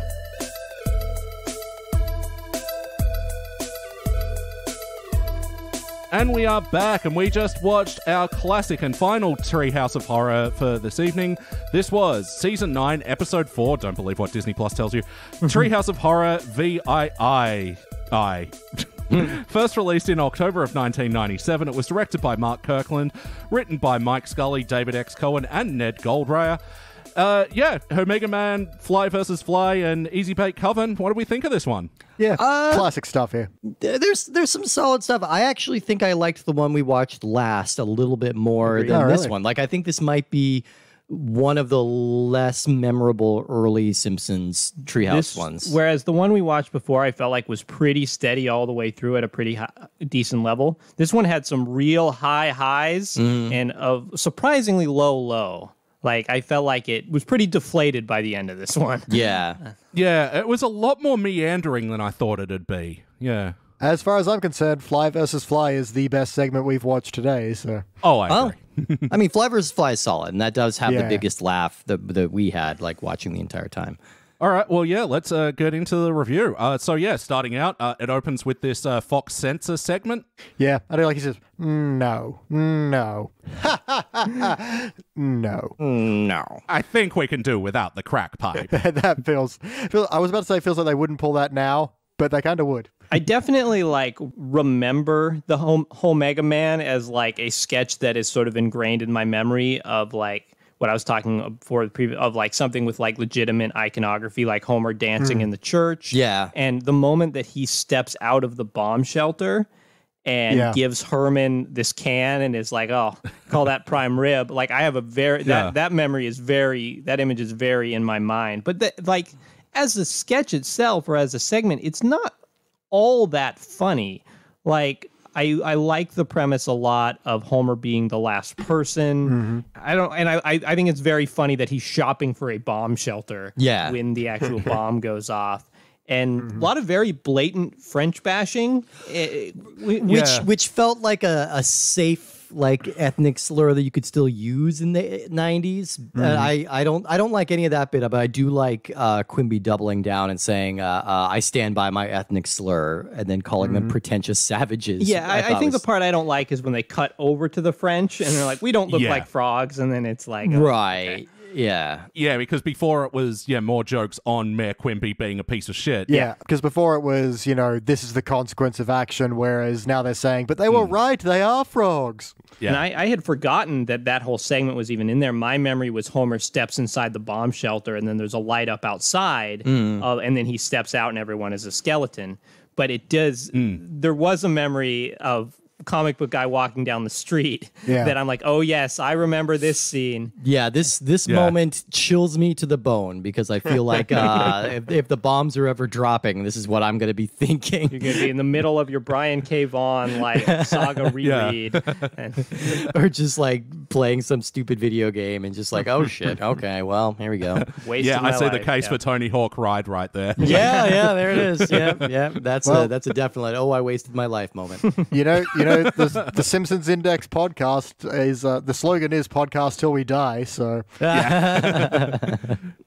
So yeah, I mean, I really like from that as well that Herman sold the bomb shelter as in it can withstand a 6-ton mega blast, no more, no less. Like, yeah.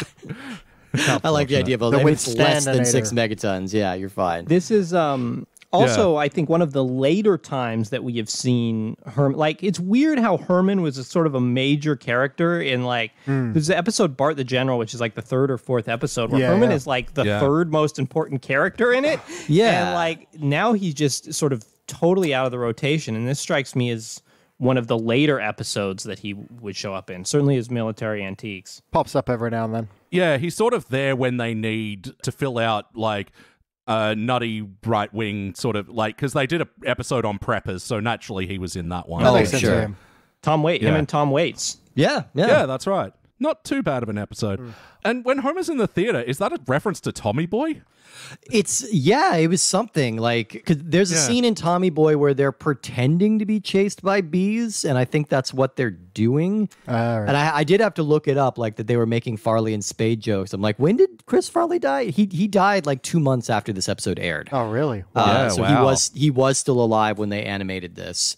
But also by this point, like in 1997, the Farley Spade movies had basically stopped. I don't know if they were done permanently, but we'd had Tommy Boy, and then immediately they turned around Black Sheep, and nobody liked that movie, so they both kind of split off and did their own things. And then, of course, he passed away. But yeah, speaking of movies as well, like apparently, this is based on the Omega Man. Yep. Once again, this is my catchphrase for this episode. I have not seen this movie. I haven't seen it, but I know Omega Man is the Charlton Heston movie that's based off I Am Legend that takes several liberties with the source material. It is. It's, I think before the Will Smith I Am Legend came out, this was kind of the cultural touch point for this short story. Yeah, because they did a previous movie with Vincent Price called The Last Man on Earth back in the 50s based on the same story. Oh, right. And then the Omega Man was kind of a campier approach to it. Like in all the others, like it's just like zombies or vampires or animals, basically. And these ones, they're mutants. They look like they do in this episode. And they can talk and they have cars and they have things like that. Do they have that weird, like, pink, wacky, racist style of car? That's the I don't remember specifically. That does look like something from like Rock and Roll Racing or something like that. Yeah, or like, I love that game. Well, yeah, because for me, this is the section of the segment which sort of gets into a bit of a slump for me, like with the mutants, the monsters chasing Homer, and it doesn't feel all that scary or, I don't know, it's not super funny either. I think it's just more meant to be fun, but I do agree that it's surprising that when the action starts, the segment actually slumps a little bit. Yeah. I think I'm going to say the same thing about the next segment we get to as well. Yeah. But yeah, like I do think there are a couple funny lines. I like the line a lot. We don't like the term mutants. We prefer freaks. Yeah. I think that's a line I think about a lot. I think Homer punching the guy's skull until it explodes and him saying, still got it. Well, that's Kirk's skull. That's Kirk's skull. Yeah, exactly. Yeah. Both when he was the Grim Reaper, we also see him kill Kirk. Before that, he's got the line of, maybe a little friendly punching will help. Yeah, exactly. That's a funny bit, I think. And then him dancing naked in the church is just great. Not to get bogged down on like plot holes for these kind of episodes, but like shouldn't the whole town just be like swimming with radiation? Yeah. Like how is Homer able to just walk around and function? Like it should just be a massive like dead zone. I'm going to assume that he kind of built up a tolerance for it working at the nuclear plant. Okay. That would make sense. I like that. Or he's going to die in 2 days.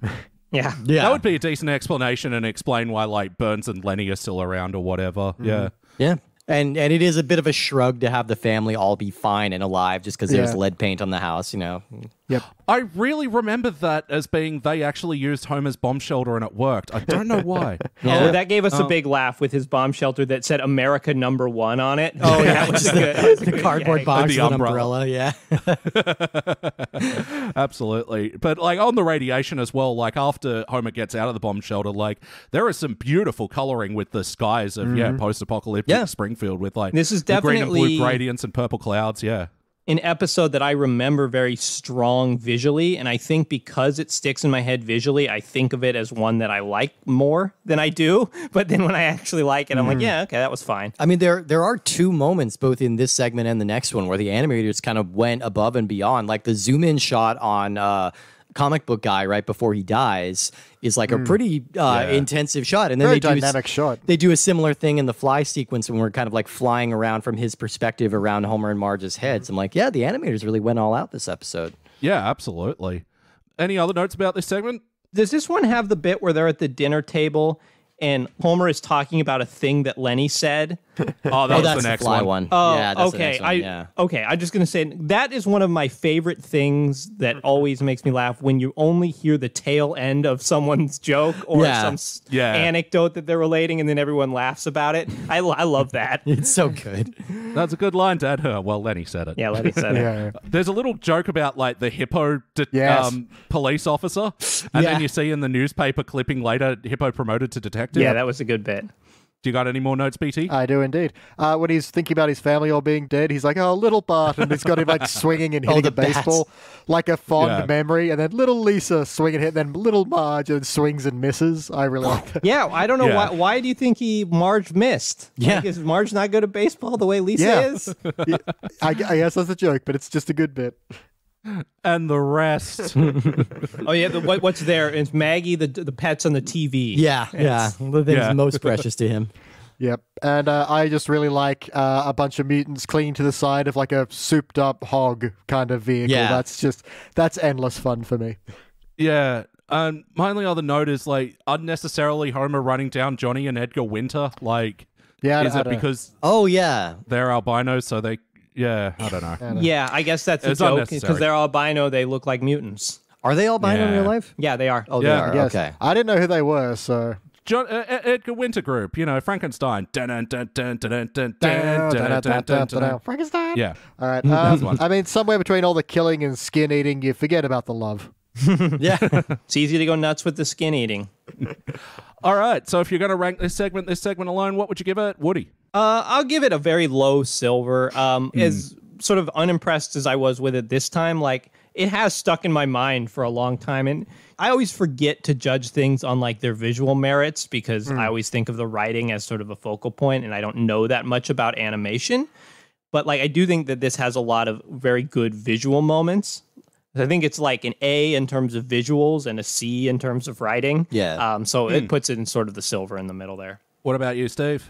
Yeah, I think what he just convinced me on that. Yeah, I think it's in the silver range. There are some memorable bits in here, but like the completely unnecessary like French bashing can go, and it does have like a bit of a shrug of an ending. So, but it's the jokes are solid, and I'll always remember Homer like dancing naked in the church and punching a guy's head to dust. Yeah, it's like those moments really stick in the brain strongly, which, like, if I hadn't seen this in a while, I would have assumed it was a gold, but, like, yeah, it didn't really live up to that. So, yeah, silver for me. What do you reckon, BT? I'm going to silver as well. Look, it ticks a lot of my boxes. I like post-apocalypse. I like mutants. I like big, wacky cars with mutants on them. I'm having a good time. Well, speaking of ticking your boxes, this one apparently ticked it very well. Whatever. Fly versus Fly. You liked this one, BT? Oh, yeah. Come on. It starts with a nerdy reference when Lisa's, like, walking around Frink's yard sale and picks up, like, that MC Escher 2-prong, 3-prong visual trick. Yeah. And, like, I'm immediately like, these people get me. Yeah. Yeah. So I know you guys do a good job. You guys rank things very precisely. And I don't want to get into more precise ranking. That's not what you guys need. But if you were to rank, like, individual moments and minutes of this show, I think the first 2 minutes of this are like solid gold, platinum, cubic zirconia. Oh yeah. And then once Bart actually like mixes his DNA with the fly, it becomes noticeably less interesting. Yeah. Like, I don't think it ever is bad, but like, the standards of like Homer at the yard sale and when Homer first gets the matter transporter, there's so many funny bits. I wanted just an endless episode of Homer doing shtick with the transporter because it's so funny and he's clearly having a ball like messing with it. And it's clearly like he's going to way more effort to put this thing into the rooms than it would take just to complete these easy Not tasks. the point, Elliot. Yeah. And just even his introduction to it of, $2, only transports matter. Yeah, like the implication, like what else is it going to transport? Yeah. Yeah, him negotiating it down. And then like To 35 cents. the first time walking through and just like he's got a little fire and then we see the fire building on his back as he walks away and he's oblivious to it. It's great. This can bring on a catastrophic manager. I said I'll take it. Yeah. Yeah, and I love Frink. We get a double Frink in this episode as well. I like Frink's robot Lloyd as well, who like tries to sell himself, and it's like You were made for scrubbing, and scrubbing is what you will do. yeah, yeah. I actually kind of agree with that take. I guess like what makes the fly stuff interesting for me is like this is when sort of the horror or Twilight Zone-y stuff in a treehouse is sort of meant to build. So, but I still thought there were some pretty good jokes. Like I did love Bart playing that prank on the spider that, Just slapping it in the face. that then shakes all four of its. Yeah, it's a great bit. Yeah. I think this might be the scariest segment of all the ones we've at least watched today. Like giant spiders always kind of give me the gibblies, but You'd sort of hate it in Australia. Oh God. just like We ride them to work, we do. just like the fly sort of chasing Bart around. With those dynamic camera movements, it can be very scary. I wanted to talk about a couple other little bits before Bart gets mixed up. I love it when Homer. Yeah. I love the cat ear medicine in the fridge, which is some reason the exact shape, and It's in a pop top. I love that. yeah, exactly. And I love the mislead of Homer's noise of oh man, that's good. Yeah. And it's a good choice of just like the grossest substance you can think of. Like the nastiest tasting thing you could think of would have to be cat ear medicine. But Homer likes it. Yeah. And then our all-time biggest laugh of the evening was Homer's. This is a very sophisticated do-wacky one misuse and kablamo, and then he punching Lisa in the face. like which is horrifying, but they don't show it. Yeah, they don't show it, but it's also implied that she's on the toilet. She's clearly on the toilet getting punched in the face by the invisible fist of her dad. Like that, and he was about to pee on her. I think this is the only time he was about to pee all over her. Oh God, yeah, that's the only time I've thought about the implications of that. It's hang on. Yeah, that particular moment, and just again that sort of lead up of Homer buying the matter transporter and using it for all kind of stuff is like top tier. I would put up that those 2 minutes of Simpsons clip against anything in the show. Yeah. Bart, did you forget about our Kablamo talk? Yeah, I love the replies to that. That reminds me of one of my favorite Homer riffs where he's like, stealing? Why do you think I bring you to church? For fun? I don't hear anybody laughing. Yeah. What do you think, Captain What's his name? Like, it's just this sort of meandering speech that Homer has no idea what he's talking about. Yeah.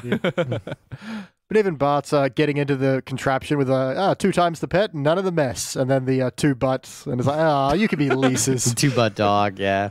And I just confirmed as well, this predated Cat Dog. So oh, wow. there you go. That's there where they you go. got the idea from, yeah. And Simpsons then predicted it. I do love Bart when he gets the fly and then looks at the transporter and is like, I'd be stupid not to do this. Yeah. Yeah, And, that's a line I use a lot in my daily life. Yeah. And Marge is, what's all this mist?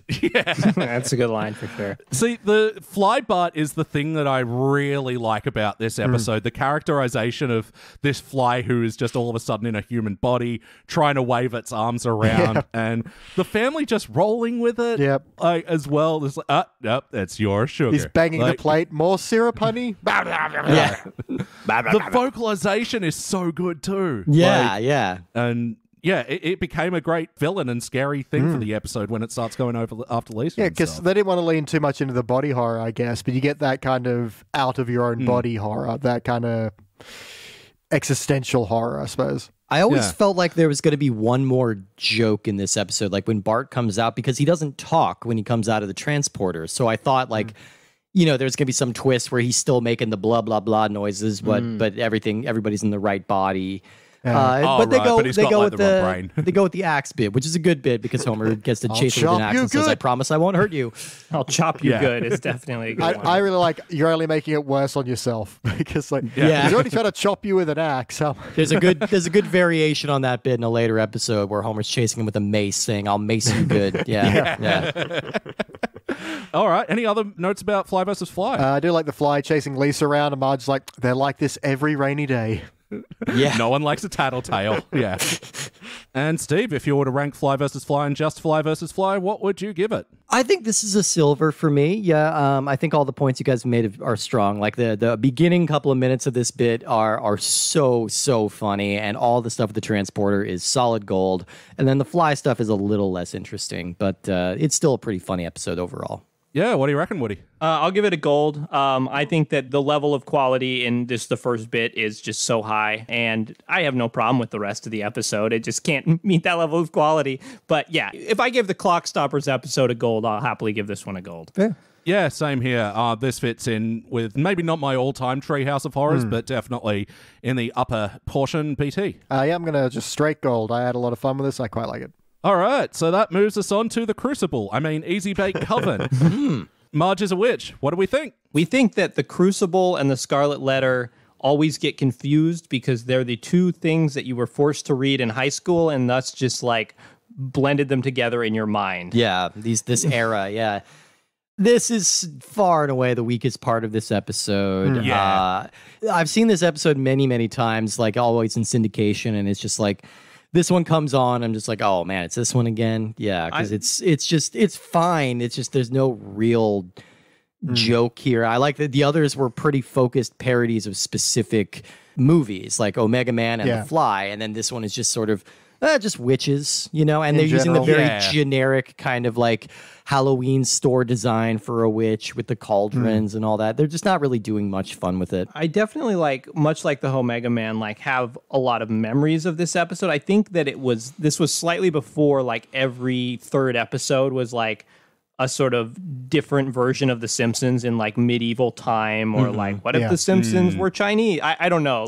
Just some sort of different costuming of The Simpsons as a premise, or Simpsons Bible stories or Simpsons Tall Tales. So this one felt more memorable when I first seen it. Yeah. But it's not very funny. It's not, and the jokes that they have, this very cutesy, and this almost feels on the level of it's the Great Pumpkin Charlie Brown in terms of the toothlessness of the jokes, except for one joke later, which always surprises me, and where they get the candy from Maude and Ned, and you think that that's from Goody and Ned. Yes. Yeah. You think that's the first house they visited. Yeah. Because, like, of course the show isn't going to have Marge eat a kid. Right. And then later she's like, oh, we shouldn't have filled up on all those kids first. Like, that's the only time where I'm like, oh, yeah, that's a very Simpson-y joke. Yeah, slightly edgier. I mean, even the magic stuff that they do is more like wacky schmacky. They turn Wiggum into a gopher, and like Lou is just in a fairy costume. You know, he can just take I do that like off Eddie if he becomes a needs to. snowman and Lou's in just a fairy costume. I like it as the joke of escalation. Yeah, and it doesn't feel Or very like de-escalation. cohesive. As it's just kind of three things that they can turn you into. Yeah, I just have fun with this one overall. But yeah, it's not very deep and not a lot, but it's at least fun. I think sort of some of the jokes were just sort of more playing with the setting. Like, for some reason, all the women are named Goody. I don't know if this was a reference to anything. Yeah, or... no, that's I can't remember exactly what it is. That's a real thing. In this era, like the Puritans would refer to themselves as like Goodman or Goodwife. Right. Which I only know because of a short story they forced us to read in high school called Young Goodman Brown. And that's where I got all that from. But so that makes the joke of Goody Bad Wife kind of funny.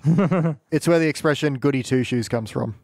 Oh, is that right? Yeah, Because Puritans always had two shoes. Interesting. it's weird, but It was it's fun. a thing. I liked Horny Ned in this episode, where Maude says that they'll make us commit wanton acts of carnality, and that'll be the day. I thought that was a lot of fun. I like that. I like the few times that they let Ned be sexually frustrated. It's always funny.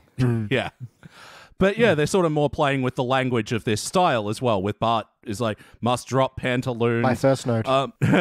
But I really, I know it sticks with me with Patty and Selma Witch as being like, needs more eye of Newt. If it was up to you. You always want more eye of Newt. It'd be nothing but Newt eyes. Like, Right. I think there's some fun things, but like, again, they're not particularly memorable. Yeah, like, they're just fun little words to say, like caramel card. Yeah. And it just ends with like and that's how Halloween was created kind of tag, you know, which just I do isn't- like the sea captain saying this yearly custom became an annual tradition. yeah. Oh yeah. Yeah, And good not Foley bad. work on the caramel cod, because whoever was recording that really needed to come up with, they needed to make it sound different than the caramel apple. It needs to sound like juicier but softer at the same time, and they did it. I don't know what they did, but it sounds like They somebody did caramelized a real cod. I hope so. I hope so. I hope Take a someone bunch ate of a- cats together.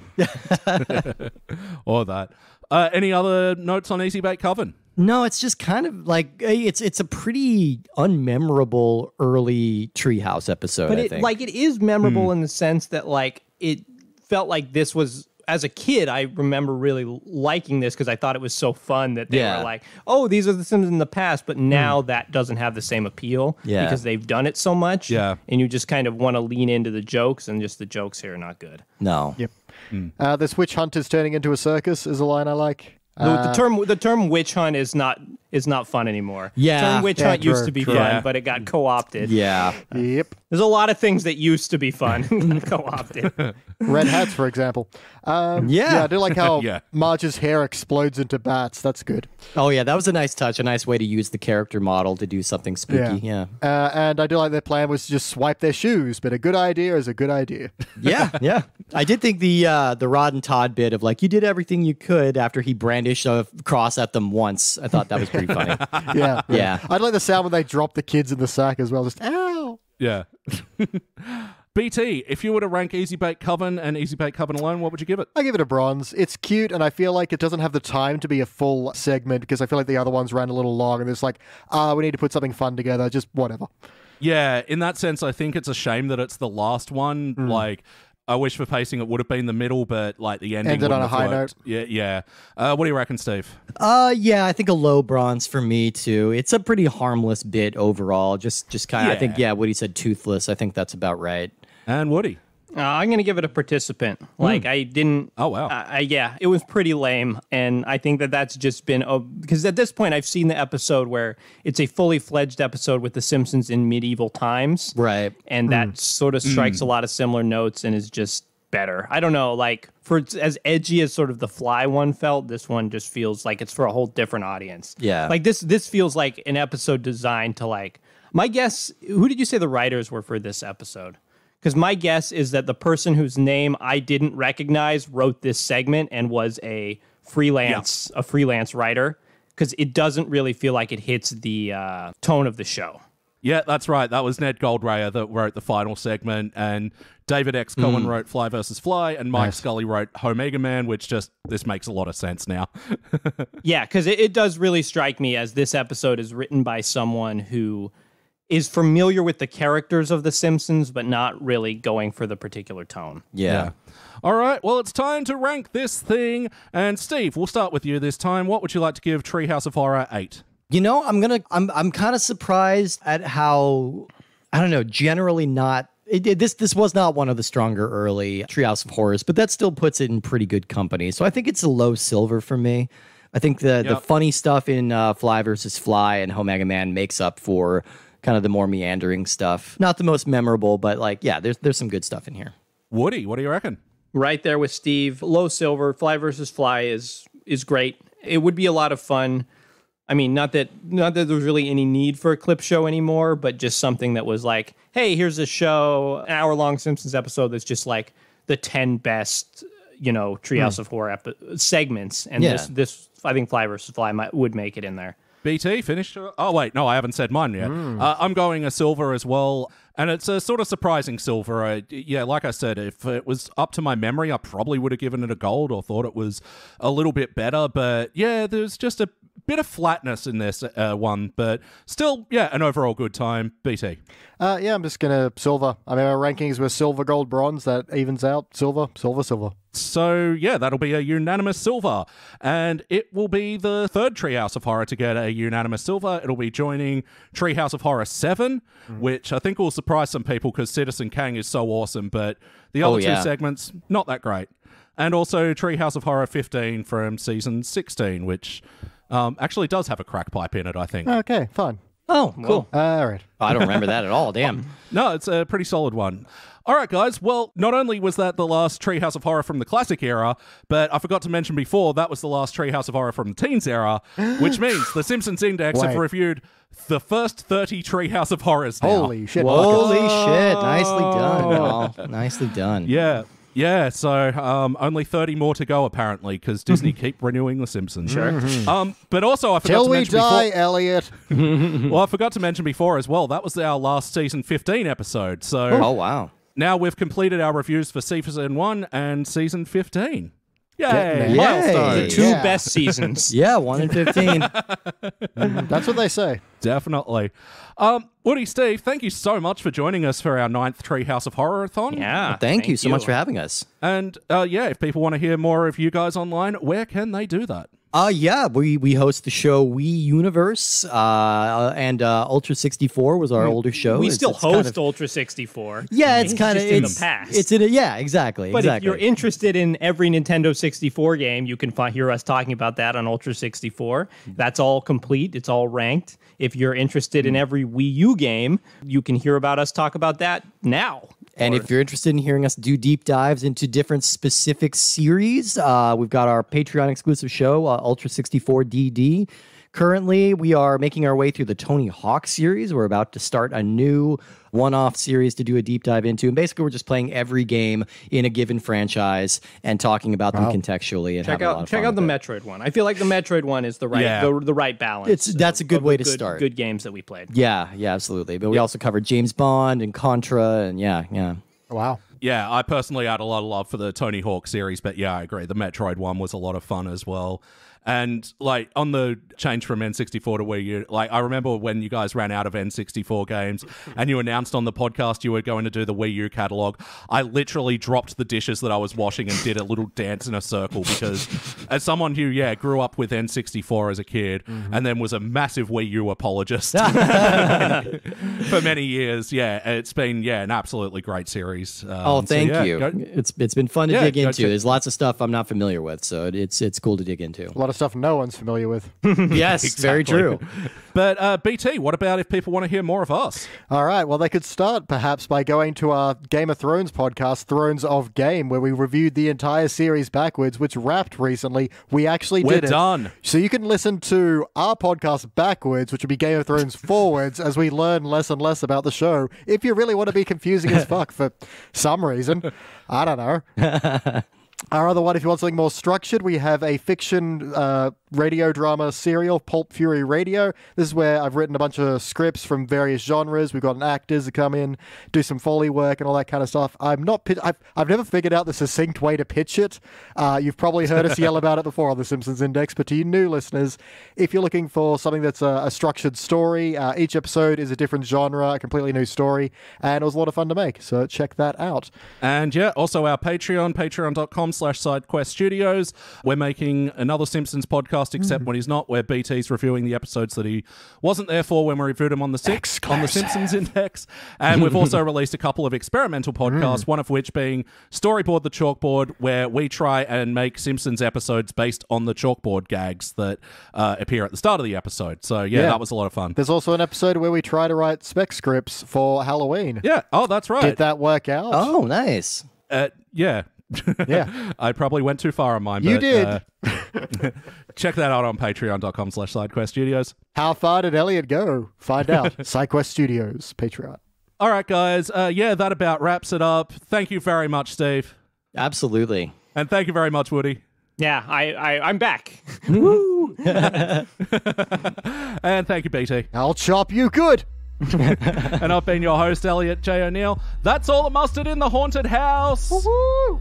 Thank you for listening to the Simpsons Index podcast, which is also an online spreadsheet available at thesimpsonsindex.com. You can chat to us online at facebook.com/thesimpsonsindex or at Simpsons Index on Twitter and Instagram. And now please stay tuned for the bonus scenes! All right, here comes the first number. 1, 2, 3, 4, 5, 6. Wonderful.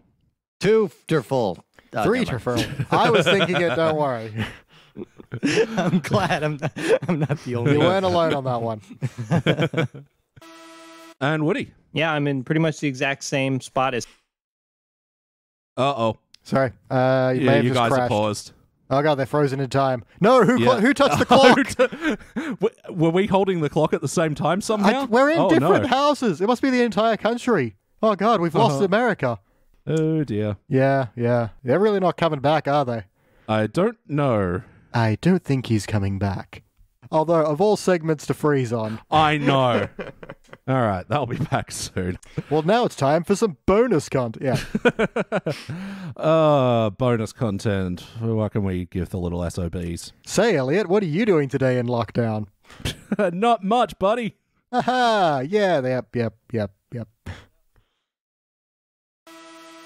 Yeah, we're rolling on our end. All right, it's rolling on my end. BT, how's your end? Rolling like Limp Bizkit. Yuck. Any of you guys see that recent photo of Fred Durst, by the way, where he looks like everyone's dad? It's really No. Have you seen that video? Sorry. What? I was going to say, I've seen that video of him playing the worst guitar solo ever. Oh God. It's I've been randomly rewatching the show House. I don't know if you guys got that in Australia. Yeah. Okay. And he shows up in one episode just playing a bartender with like one line. And I'm like, weird. Did you ever go watch that movie that Fred Durst directed with John Travolta? Yeah. No, I heard. I made Beach watch. I heard that's pretty terrible. How was it? Recommended, Elliot? It's bad, but it's not bad in the way you would think it would be. It's more, it doesn't know what to do, I guess. So it's not very fun. No, not fun bad. And John Travolta's performance is Weird. offensive and inconsistent and weird. Yeah. Yeah, you kind of walk away going, wait, was I supposed to sympathize with the super fan or sympathize with the guy he's stalking, or because everyone's kind of terrible, and it's like, I just don't know. Yeah, you walk away with just no idea what that was. Yeah, anyway, so a curiosity it is. Yeah. Yeah. All right, ready to sync up then? Everyone's recording? Yeah. Let's do it. Mm-hmm. All right, cool. Here comes the first number. 1, 2, 3, 4. 5. VII. Damn it, just VI. Damn it! That's 7. The number of counting shall be 6. Sinking game, Roman edition.